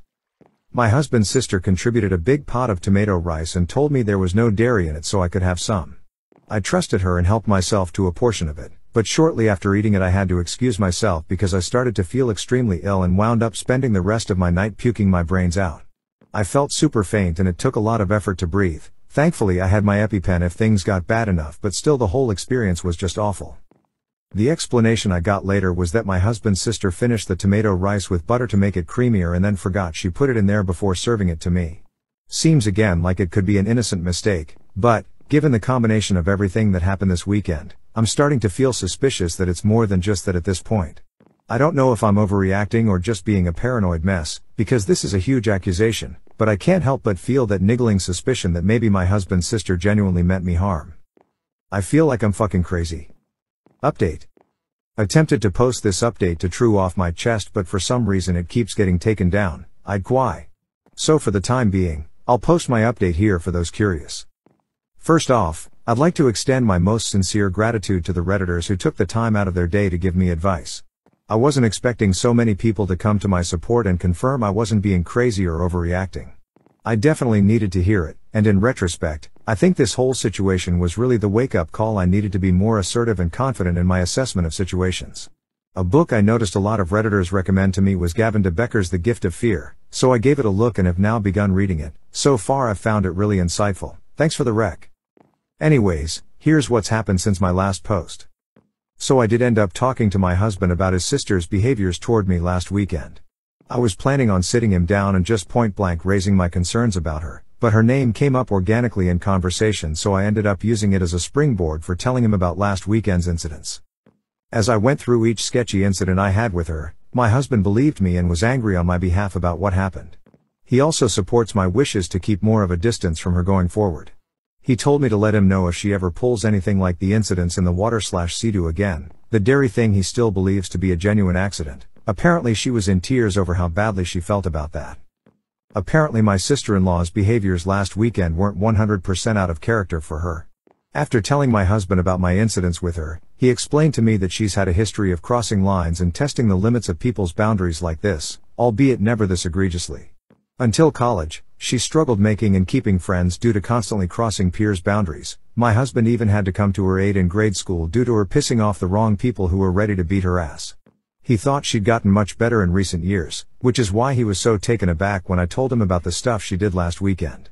Apparently she's been in therapy for a very long time now to treat some mental health and behavioral issues. My husband was pissed at her for what she did to me, but he genuinely doesn't think her intentions were to kill or maim me, just to test my limits and haze me, albeit extremely recklessly. I'm inclined to agree with him, but my guard is still up in case it's anything more than that. His theory is that because I'm quite shy, she figured I was less likely to put my foot down with her, and that's why she did stuff to fuck with me in particular. It's not anything I did or said. Yes, I did ask Tilda. So going forward, I'm going to try to keep brief any interaction I have with her at future family events and stuff. I'll still be polite of course, but no way am I going to be alone with her anymore, and my husband says he's on board with this arrangement and will intervene if necessary to make sure it stays. It sucks to realize I'm probably never going to have a good relationship with my sister-in-law like I'd hoped. I've never had siblings before, so I was excited by the idea of having someone accept me as a sister and having that sort of a relationship. Ah well. I get along well with the rest of his family, and I have enough kick-ass friends in my life who are like sisters to me in their own way. Ha! My wife and her best friend accused me of having an affair, then got angry when I didn't have one. I, 31M, and my wife, 29F, had a baby last December. It was a traumatic birth and my wife developed postpartum depression. While she was originally going to go back to work after the birth, she's been struggling enough that we decided to wait until our daughter was a year old and reassess. She has been going to therapy weekly. With my wife home full-time, I've had to work increased hours. This is something we discussed prior to making this decision and she knew this from the start. A few weeks ago, my boss approached me about a project that would require a lot of overtime in a short amount of time. It would both be great financially and for my career. I talked to my wife about it and she agreed that I should say yes to my boss. For the 4 weeks I'd be working on this, my Mill and her best friend, Jessie, 29F, name changed, would come help out with some of the duties that I typically do. Jessie is a SOM with a 4-year-old and a 2-year-old. She began coming over during the day and would watch the kids with my wife. 3 weeks into the project, it became clear that we'd need a few more weeks to get it together. I went home that night and talked to my wife about it. She said she was okay with it, but got very cold in the days after. It wasn't unusual behavior over the past few months, so I didn't think much about it and tried not to take it personally. During the last week of the project, I got home one night and saw that Jessie was still at the house. I didn't think much about it, said hi to her and my wife, and then went to go check on our daughter. Before I could get to her room, I heard Jessie say something along the lines of, "He doesn't even stop to greet you." Definitely a sign. I turned around and asked what it was a sign of. Immediately, my wife started crying and Jessie started accusing me of having an affair. She told me that I must hate my wife because she has PPD and am not attracted to her because she gained weight from the pregnancy. Neither of these things are true. I'm trying my best to help my wife through her PPD while supporting our family. And I think she looks great how she is right now, she just hasn't wanted to have sex and I haven't pushed. Jessie then demanded to see my phone. I told her no. She told me that's a sign that I'm guilty. I told my wife that I would let her see my phone if she wanted to. She nodded and something inside me broke.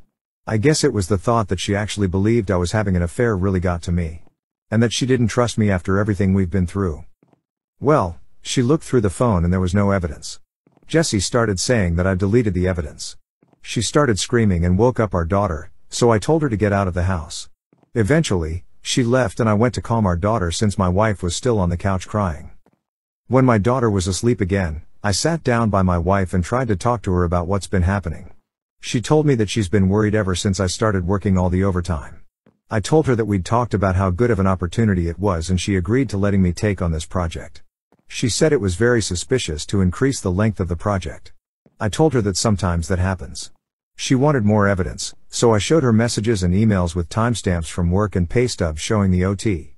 She said she believed me and was sorry for doubting me. It was just that Jesse had been telling her that these were all signs that I was cheating. I asked her why she believed Jesse more than me, and why she didn't come to me with her concerns. She didn't have a real answer. It's been a couple weeks and the project is over. I actually scaled back and am trying to work a little less than I was before the project so I can spend more time with my wife and daughter. But I feel so burnt out trying to do everything and becoming resentful because in the back of my mind, I know that my wife doesn't trust me. I ask myself, what happens the next time I have a project? Or I have to run errands one day? Or if I have a business trip? Am I going to come back every time to accusations that I'm cheating? I've tried bringing it up a couple times but my wife tells me it's not the time and that she's tired or sad. I try to be mindful of her feelings but I wonder if that means that I can never have any of my own. I'm not sure what to do here. Any advice for how I can move forward? Update 1. Thank you to everyone for all of the advice and support on my previous post. I think a lot of you pointed out what should have been obvious, that I need to get a therapist and start looking after my own mental health. A couple people asked for an update, so I'm giving one, but it's not happy. That night I approached my wife and told her that I was going to find a therapist. I didn't connect it to her accusations or anything, just said that I was having a tough time and needed therapy.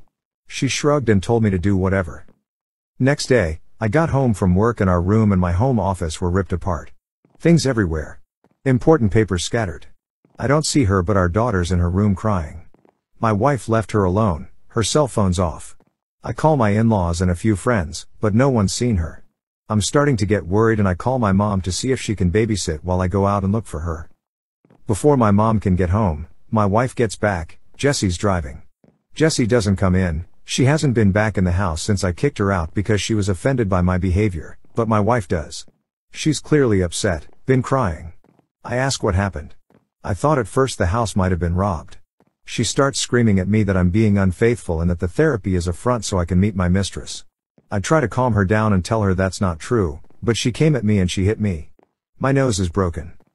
She kind of realized what she did and sat down on the couch and went comatose, just stared at the wall. I went into my daughter's room and locked the door.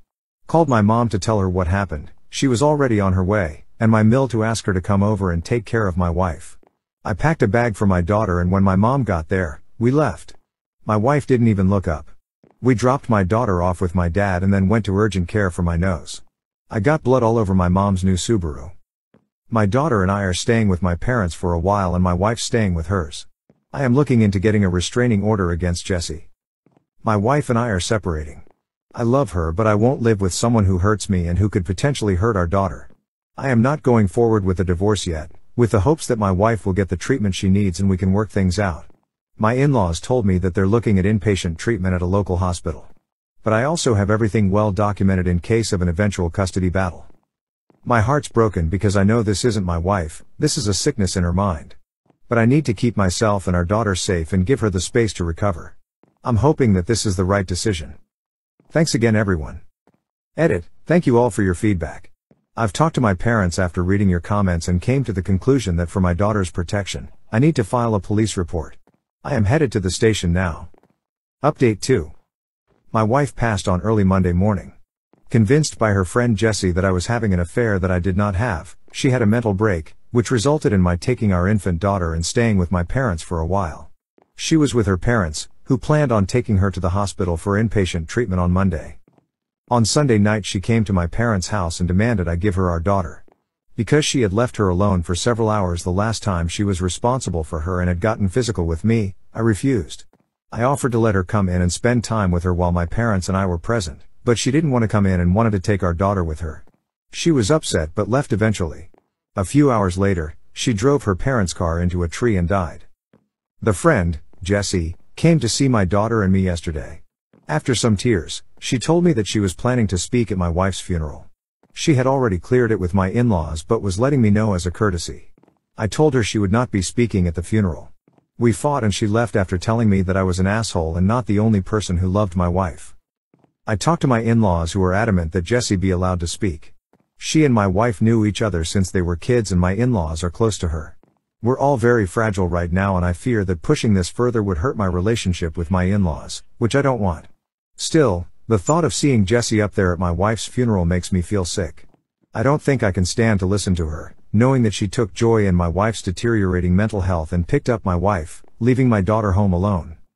That being said, I don't trust myself to make the best decisions right now. My mind's clouded by grief, guilt, and fear.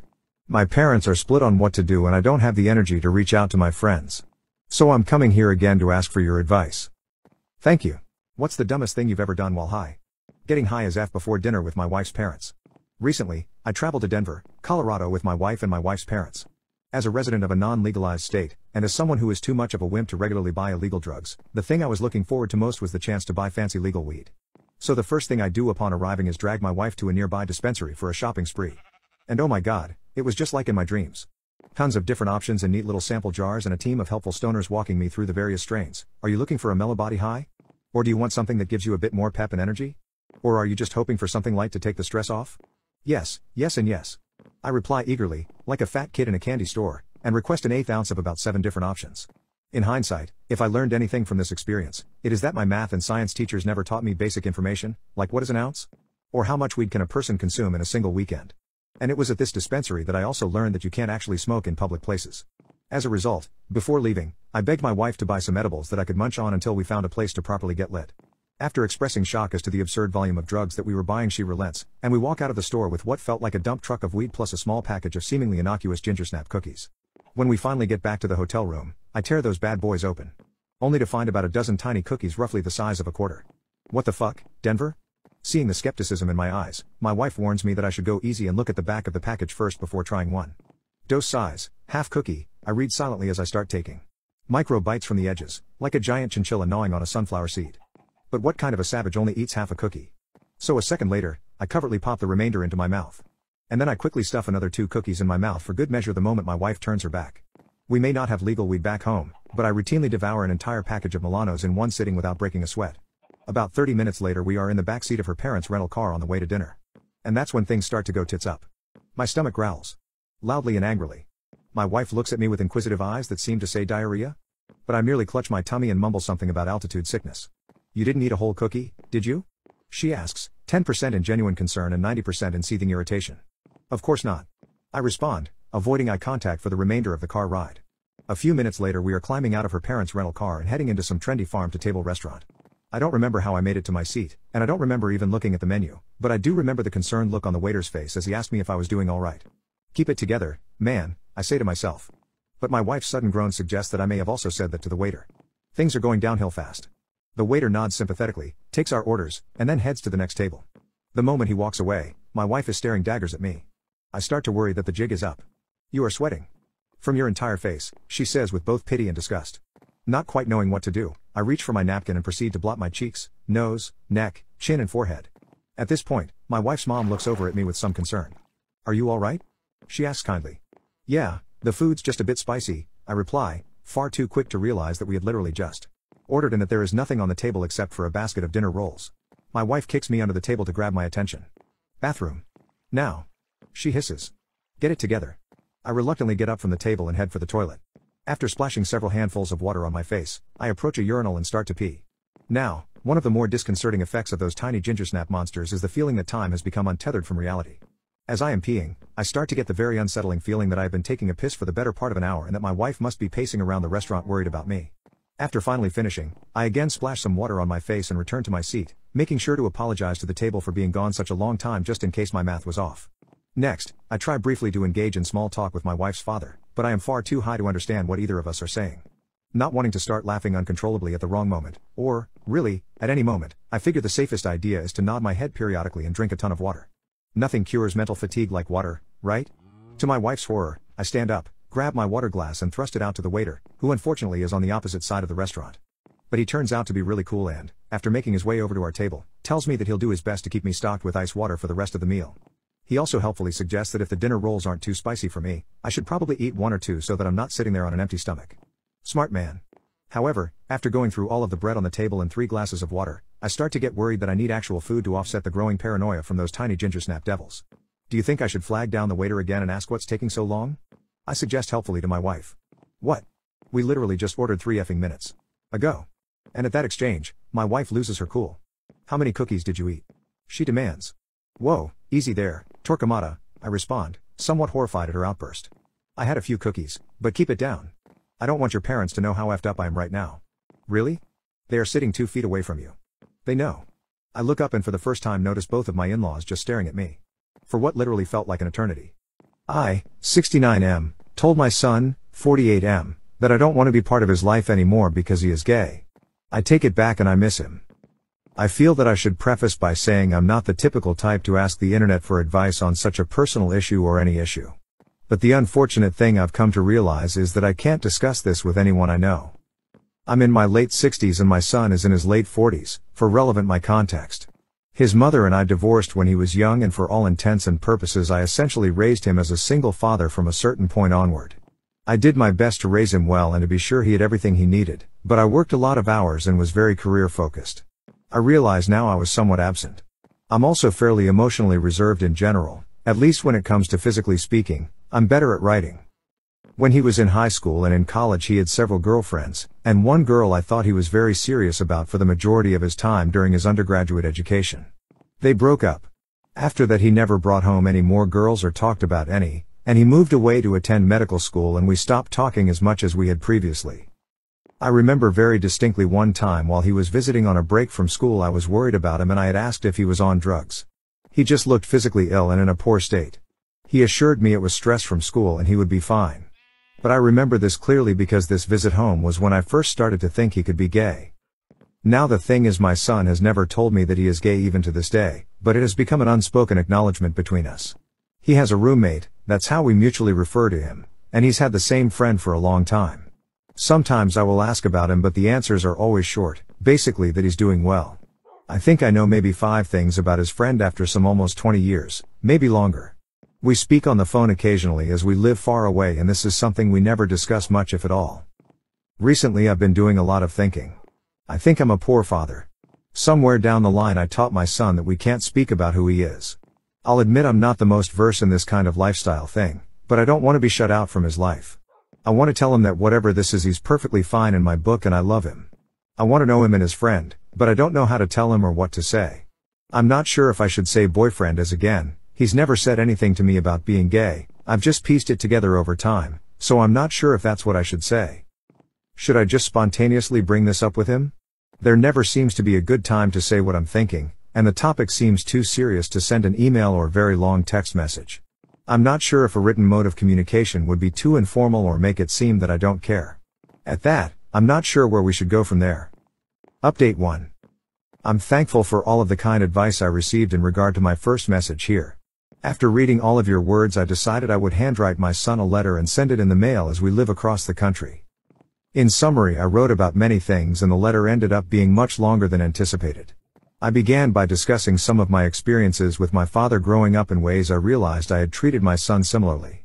I had wanted to do better than my father, who had moments where he could be cruel, but I failed to realize that being too reserved was also a problem and I leaned too far in that direction. After his mother left I was depressed and I didn't deal with that as well as I should have. I apologized for being absent at work and for being emotionally unavailable at times when he would have needed me the most. I mentioned I'd like to change that in the future, but it's still something that's hard for me to do and I understand he may need his own space.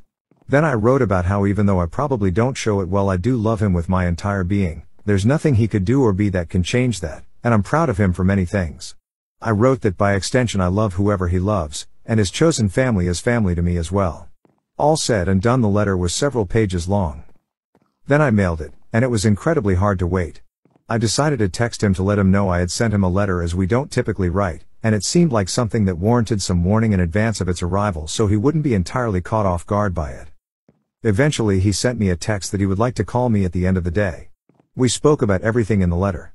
I learned that he had believed I viewed him as a burden, which was disheartening to me as I had always wanted to be a father since I was young, and I never saw him as being a burden, which I told him. We discussed his mother and the plethora of feelings surrounding her. This was a hard topic for me as I still have many unresolved feelings here, but I realized because of this I never explained to him everything that happened. I also learned that he was afraid to disappoint me, and that he had put a lot of effort into his career to make me proud of him as he felt this was the way to impress me and that it would make up for his defects.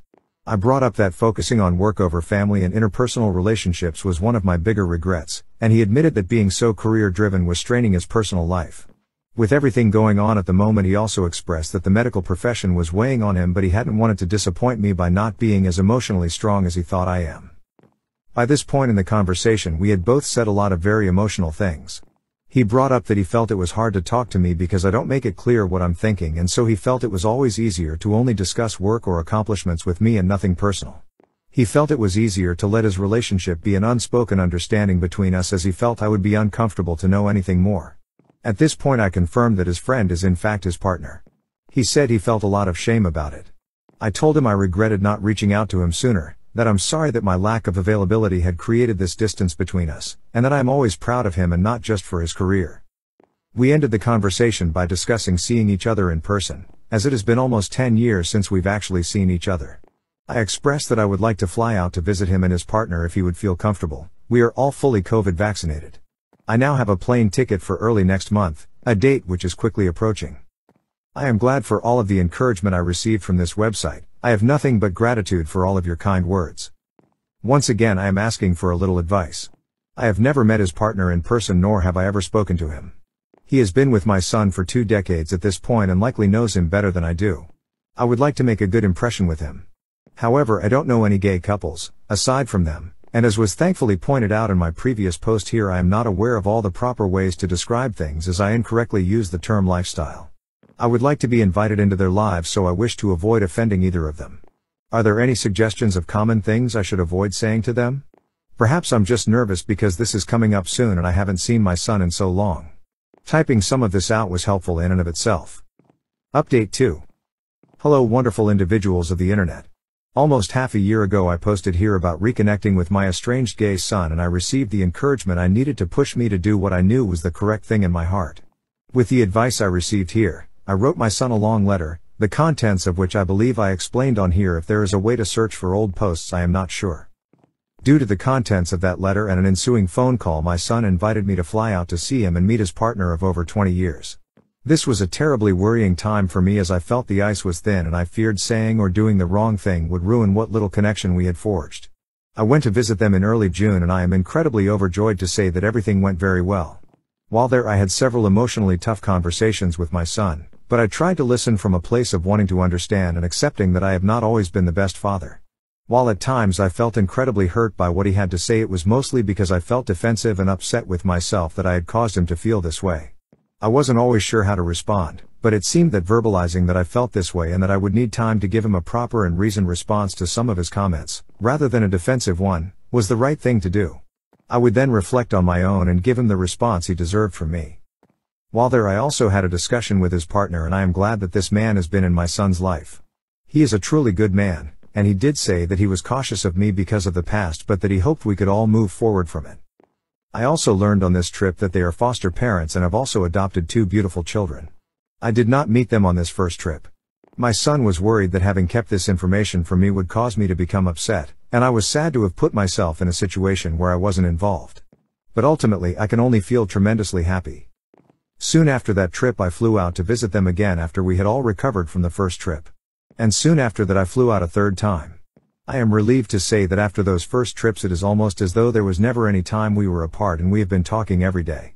I have felt so much joy over being accepted back by my son, and for being accepted by his partner, and I am now working on selling my home and moving across the country to be nearer to them and my young grandchildren.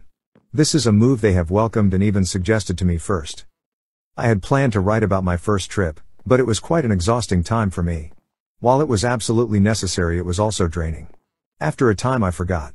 But I have realized that had I never posted anything here, had I just kept up the way things were, I would never have had my son or his partner in my life as I do now, and I would never have known the children they have welcomed into their home. I only hope that moving forward I can live out my retirement watching my new, wonderful grandchildren grow into the bright people they will become. Nothing gives me more joy, and in part I have this place to thank for it. So thank you. I broke my son and his girlfriend up and he doesn't know it was me. I broke up my son and his girlfriend. They had been dating for almost a year, and seemed very happy. For backstory, my son moved out pretty soon after his biological father passed. He told me he wanted to expand on life, because he was nervous he would waste it away being depressed over the death of someone so important to him. I understood completely and allowed him space and freedom, but we talked daily and he visited all the time. After a while of living alone, he moved back. It was around this time that he introduced me to Kaylee. Me and Kaylee got along immediately. She lacked a mother in her life, and I think she was quick to establish that relationship with me.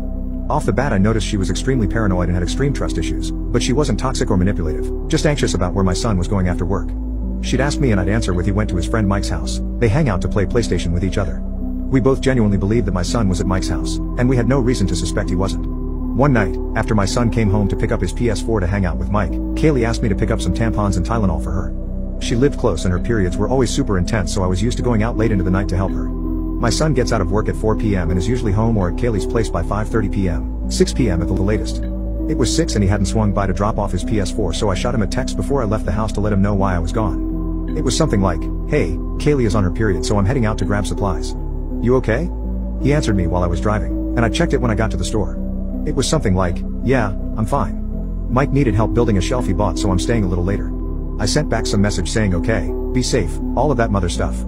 But I was not ready to see Mike, working the cash register, smiling at me as soon as I walked in. I hadn't forgotten he worked here, but obviously, figured it was his day off. I smiled back, but immediately I felt sick to my stomach. I tried to rationalize it. Maybe he means he is building it for Mike, while he works? I couldn't even think straight.